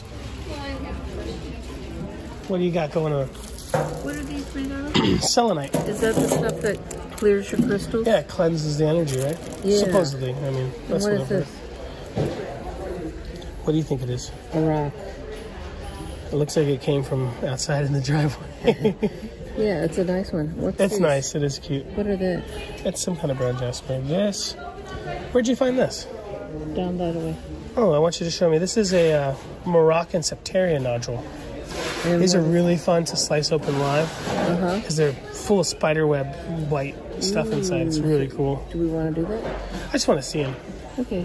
So you're busy here right now. Oh, not too busy. I was actually going to start on the other side Yeah, over there they and have start bags working and my stuff way this down way. there that we should go check out. We're working our way there. Always on a 30-minute roll on making your own beads. $20 for these towers. These towers are really cool. $3 for stuff like this. I found a really cool pyrite bear for $3 over there. You should get one. I'll go show you right now. Give me 1 second to look at these towers. Yeah, about $4. Oh, this one's almost 8, but the whole flat is 30. These are pretty lucrative.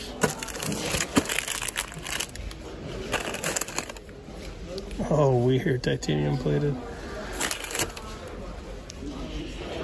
People love the towers. Got that tower love. I like it when they're really, really big. Alright, we're gonna go get that pie right there, and then we'll start off on the other side and meet here in the middle. Those are cute, aren't they? Do you want one of those? They're lovely. Put your keys in there. Well, no, silk fish. Alright. So like I said before, they also sell display goods. Some cool rotating sphere stands.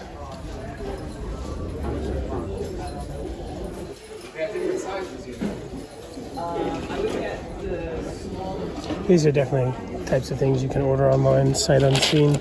Here's some minis here. Little wooden lathe stands. $20 a bag. Looks like probably 50 of them in there.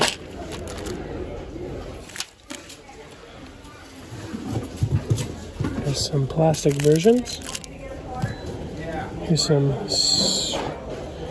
large light display. Does it rotate as well? Like on a motor? I think so. Not enough light in here to really make these spin. These would probably work a little bit better outside than they would inside.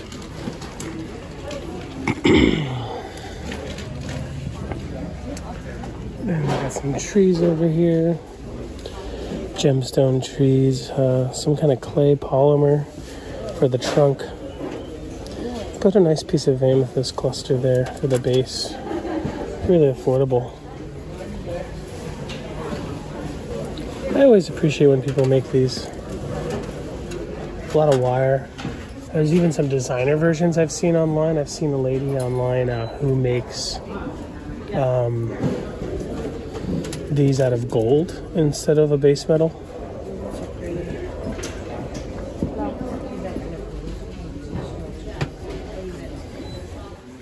Some other things like little camping lights and stuff. You know, a lot of people come to Quartzite not just for the gem show or the RV show or the Tyson Wells show, but they come here just to camp, get out of the cold. I've met a few Canadians today.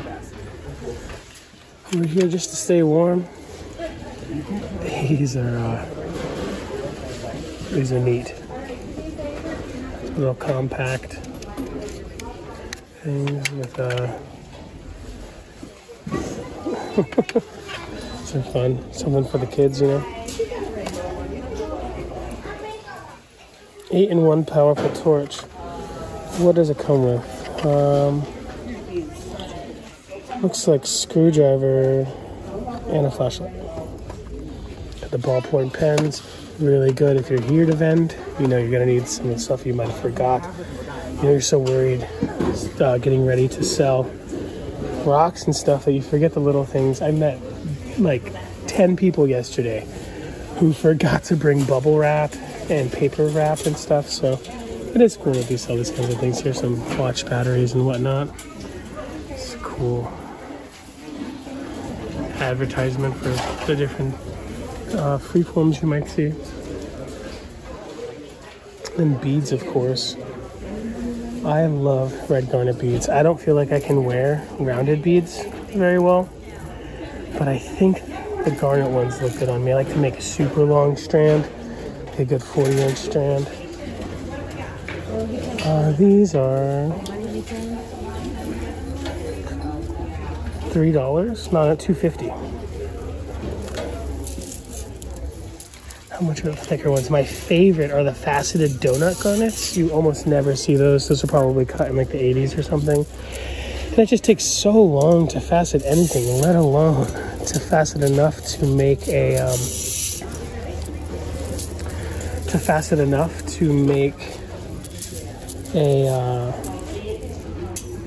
strand, you know? Excuse me. Facet enough beads to make a strand. It's a lot of work.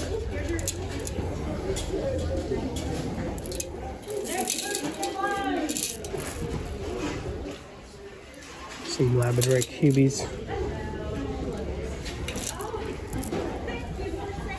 These are cool, these agate, random agate strands.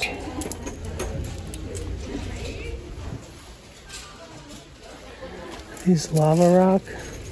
Yeah, they are. These I use a lot. I ream these to make the beads on the back of my necklaces to make them adjustable. Then both treated and non-treated rose quartz. Some people don't know, you know, rose quartz is so affordable, people never think about that. Sometimes it might be enhanced. Bring the whole hank on with the hook to the cashier. This thing cut off the strands. Sometimes it's really easy to pull off, but sometimes, depending on how the hank was made, it can fall apart, and it's just kind of annoying for the owner. I can imagine. Just look at the floor. How many of these people just completely wrecked it without having the kindness to put everything back.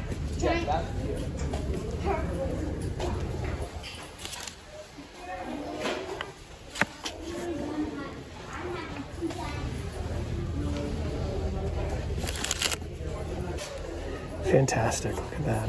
Love smoky quartz. Anything. There's some mushrooms there. Hongos.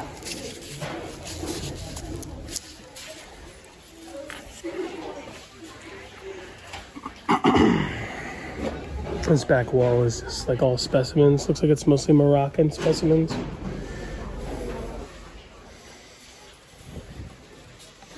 This is a cool one.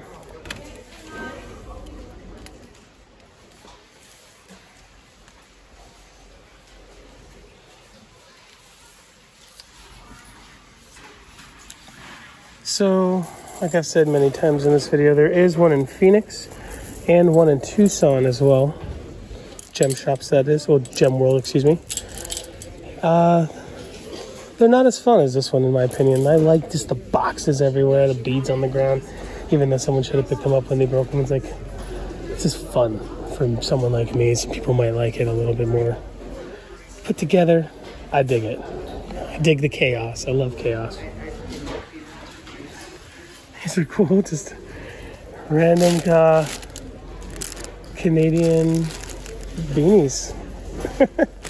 Really good price. Some bamboo coral beads.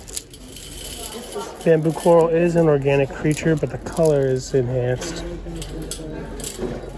Some green ones. I've never seen green versions. Some different beanies. Some nicer amethyst. Standees.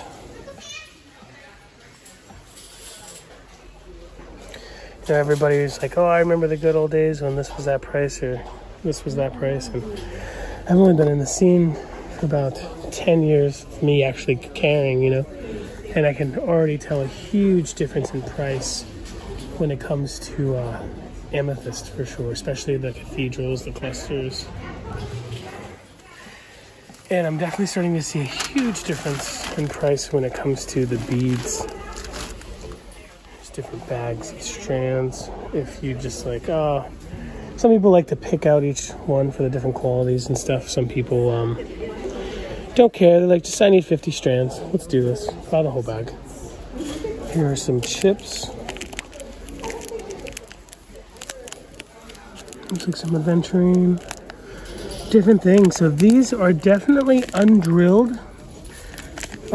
They almost look like they technically are cabochons. They're rounded. They just have the corners, one side of the round flattened. And those would have been drilled sideways, most likely with 2 holes to make a stretchy bracelet.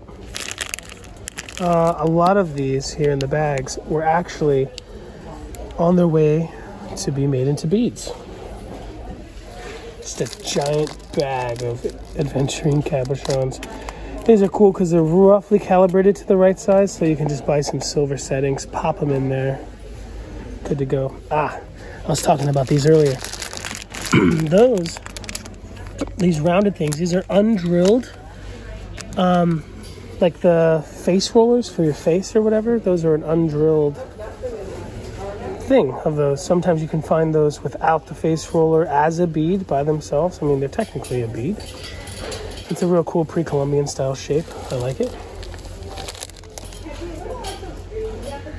Just a big bag of rhodonite capstone. A little variety pack, actually. It's a little heavy, so I'm not going to grab it. But I mean, like, you can repolish those cabochons, hit them with some chromium oxide, get a great polish, sell 4 of those pieces right there to pay for the whole bag. Little bit of work off of, after the tumbled stuff. There's a difference between a great cab and an amazing cab. I wish I knew my stones like you do. Oh, well, you can watch my YouTube channel and learn about it all. What is it? Lapidary Dave on YouTube. Lapidary Dave. Should be easy to remember. Once you learn, you'll never forget, you know? Okay. There's so many different kinds. But then again, it's mostly variation. Like in this store, there's probably less than 30 different kinds. And it's just slightly different colors or dyed versions of it, or, you know. Have a great day. Oh, you too. You have a nice one.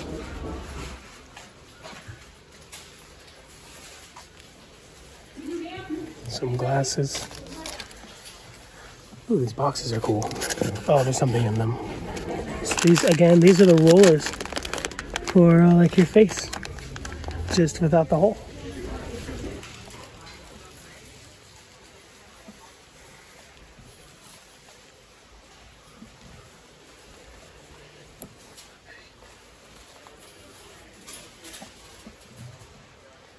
Some earrings. I like these. Undyed, random, quartzy bracelets. Very cool. Great price.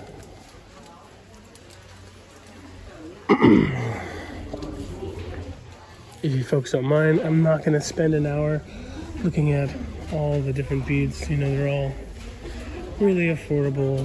You know, I'm not going to show off all the prices and look at all these beads. I do have videos on beads. If anyone's interested, you can just look those up.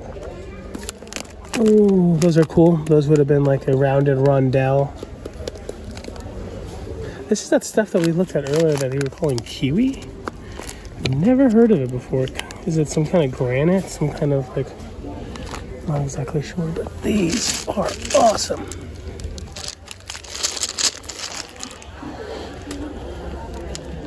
Little agate, maybe even flint, just rounded like UFO style polished things. Those would make great necklaces. Drill a hole in them, charge 25 bucks each. Pays for the bag in 2 pieces.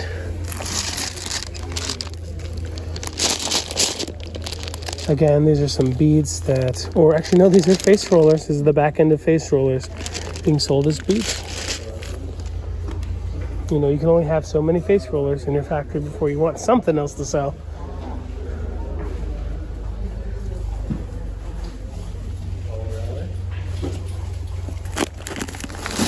I'm a little worried about picking this bag up, but I really want to look at it. Just gray chalcedony, flat-sided rondelles. Sweet. You know, I'm surrounded by gemstones 24/7, being from New Mexico and being in the industry and being a cutter with a bunch of cutting friends. But I promise to goodness, gray chalcedony is actually one of my favorite stones. Hands down. I absolutely love it. Yo, Holmes. Que siendo, Hoyo? Hey, bro. These guys are definitely from Albuquerque, New Mexico. Hands down. Smoking that wood tip. Is that a 40 of, what is that, like Steel Reserve? This is a actual picture of my ex-girlfriend there.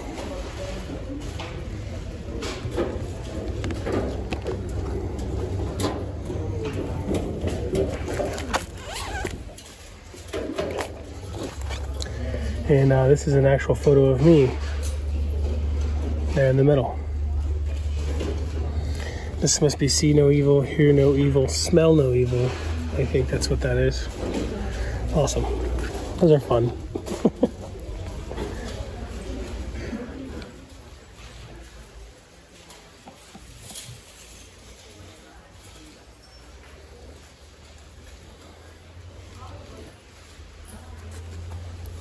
Nice dyed highlights.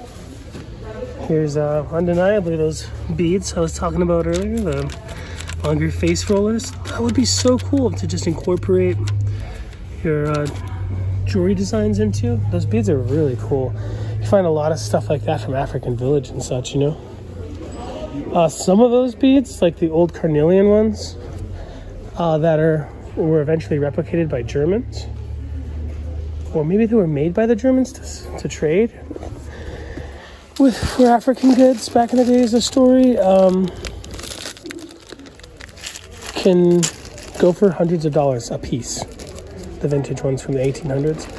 This looks like a random bag of gray chalcedony nodules.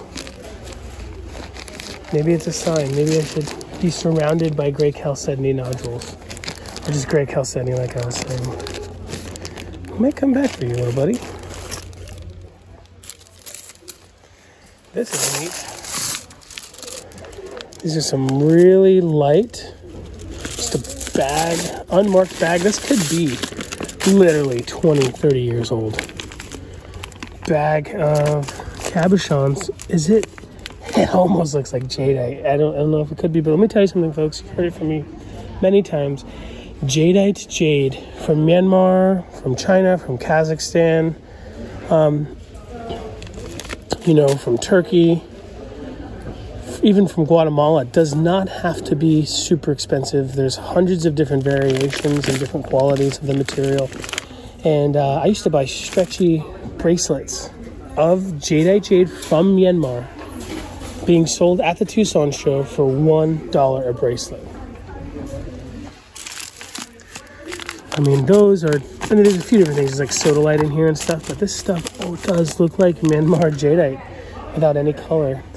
I gotta, oh, it's locked, so. It really does, no joke. If it is, I mean, just people who like jadeite, people don't know you can get jadeite really affordably, that bag could be worth a couple $1,000s. Not, well, technically worth whatever you're paying for it. Like Mr. George isn't not getting his money worth for these, because you can go to Myanmar and buy a bunch of extremely low quality jadeite pieces for $5, $6, $7, $8, $10, $20 a bag like this. But when you get it to the people who want the jadeite, especially people who are into metaphysical stuff, that's where the value comes from, is the networking, the sourcing. Getting it to the people who want it for any particular reason. Doesn't have to be $1 million bangle. You can buy affordable jadeite. It does exist. Those are neat.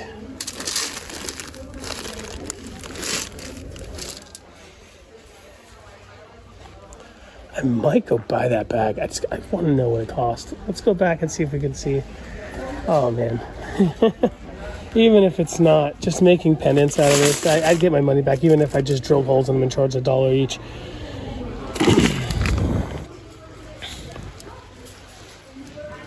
Some of them have little holes there.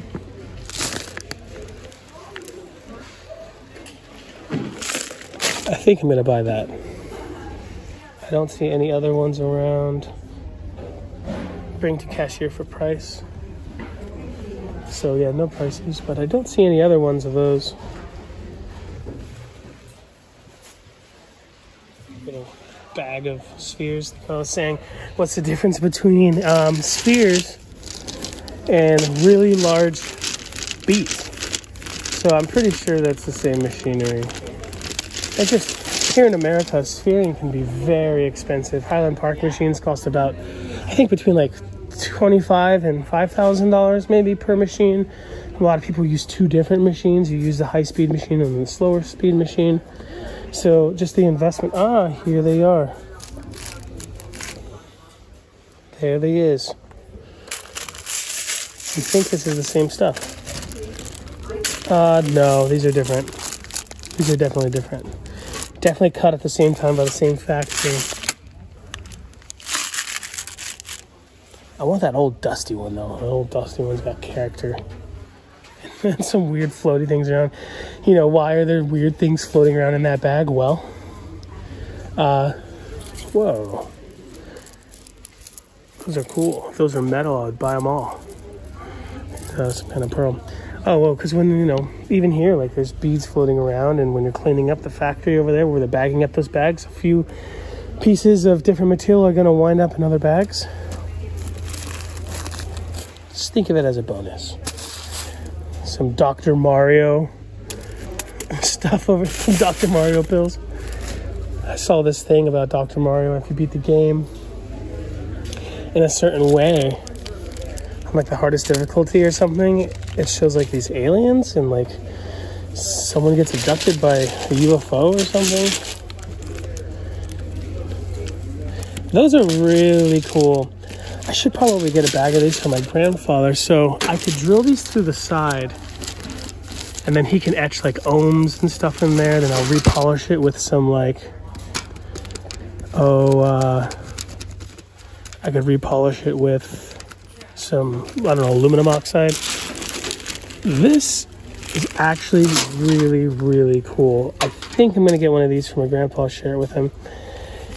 And I can, since I don't have good calligraphy with a micromotor like he does, I could just inlay like some chipped turquoise in there or inlay a piece of pearl, and I think it'd be a really good seller.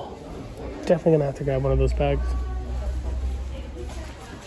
I suppose you could sit it on one of the square sets. Here's some more small cabs.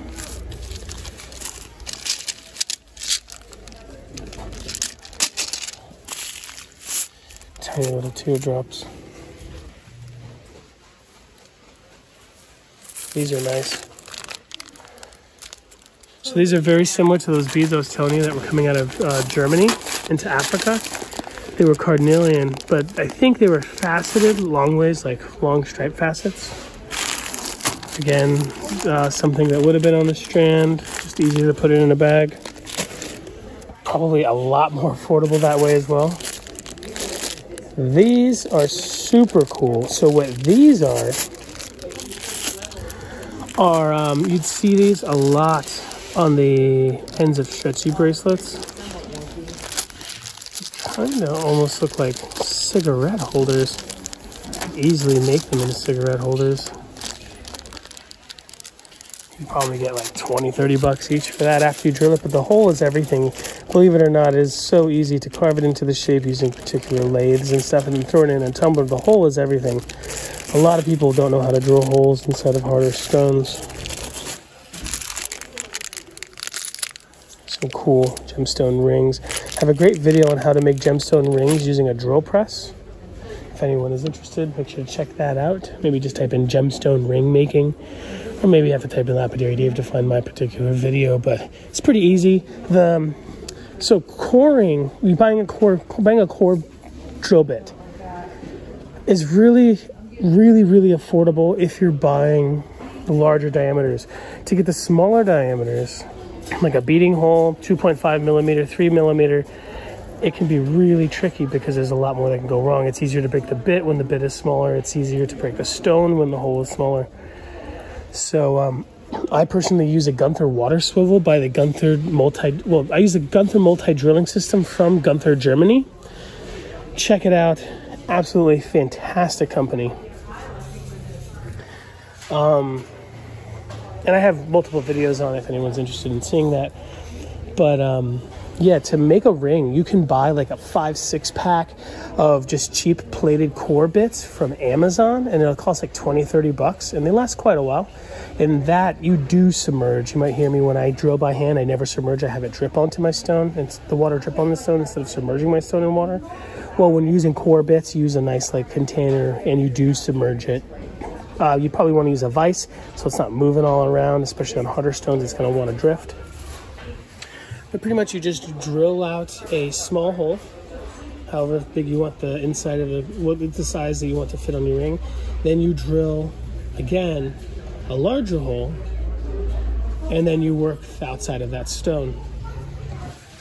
And that's a real easy way to hog out the foundation for a gemstone ring. It takes about 3 or 4 minutes to knock out that foundation. And everyone loves gemstone rings. Be careful. If it's something like obsidian or quartz, you don't want to hit it on a glass table and break it on your finger. This is cool. This looks like, it says 65 and up. Higher quality specimens. Look at that flat of vanadinite for like what, 65, 70 bucks? That is incredible. You could sell 2 of these pieces. 2 of these pieces. And make your money back. You could literally drive a U-Haul down here once or twice a year and make your living off of just this one shop in Quartzite. And there's another one in Tucson and another one in Phoenix. It says if you open it, you buy it. Why do you have to buy it if you open it? Well, because people are opening these, like you see here, they're taking out specimens, they're swapping stuff around. It's really rude when people do that. They don't want to sell these individually. You have to buy the whole flat. For instance, this whole flat is $40. If you take out half of it and switch it out with a higher quality lot and you bring up the $40 bin to try to save some money, you're really hurting the other lot, you know? There's some little vanadinite nuggies right there. Some bags. Packaging, you know, giving out nice stuff with the stuff you sell really goes a long way. Even if it's just a felt bag or something, you know.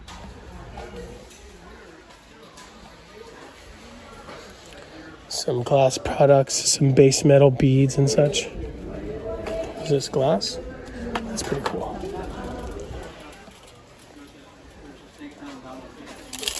Some earring findings, some base metal findings, some wooden bowls up there made out of bamboo, right? Bamboo. What I would love to see them, well, I know they have it at the Tucson warehouse, Gem World's Tucson warehouse, is their sinew. It's really affordable.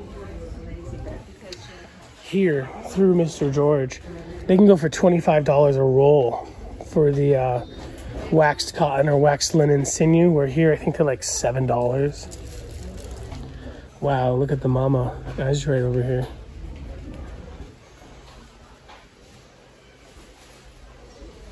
Incredible.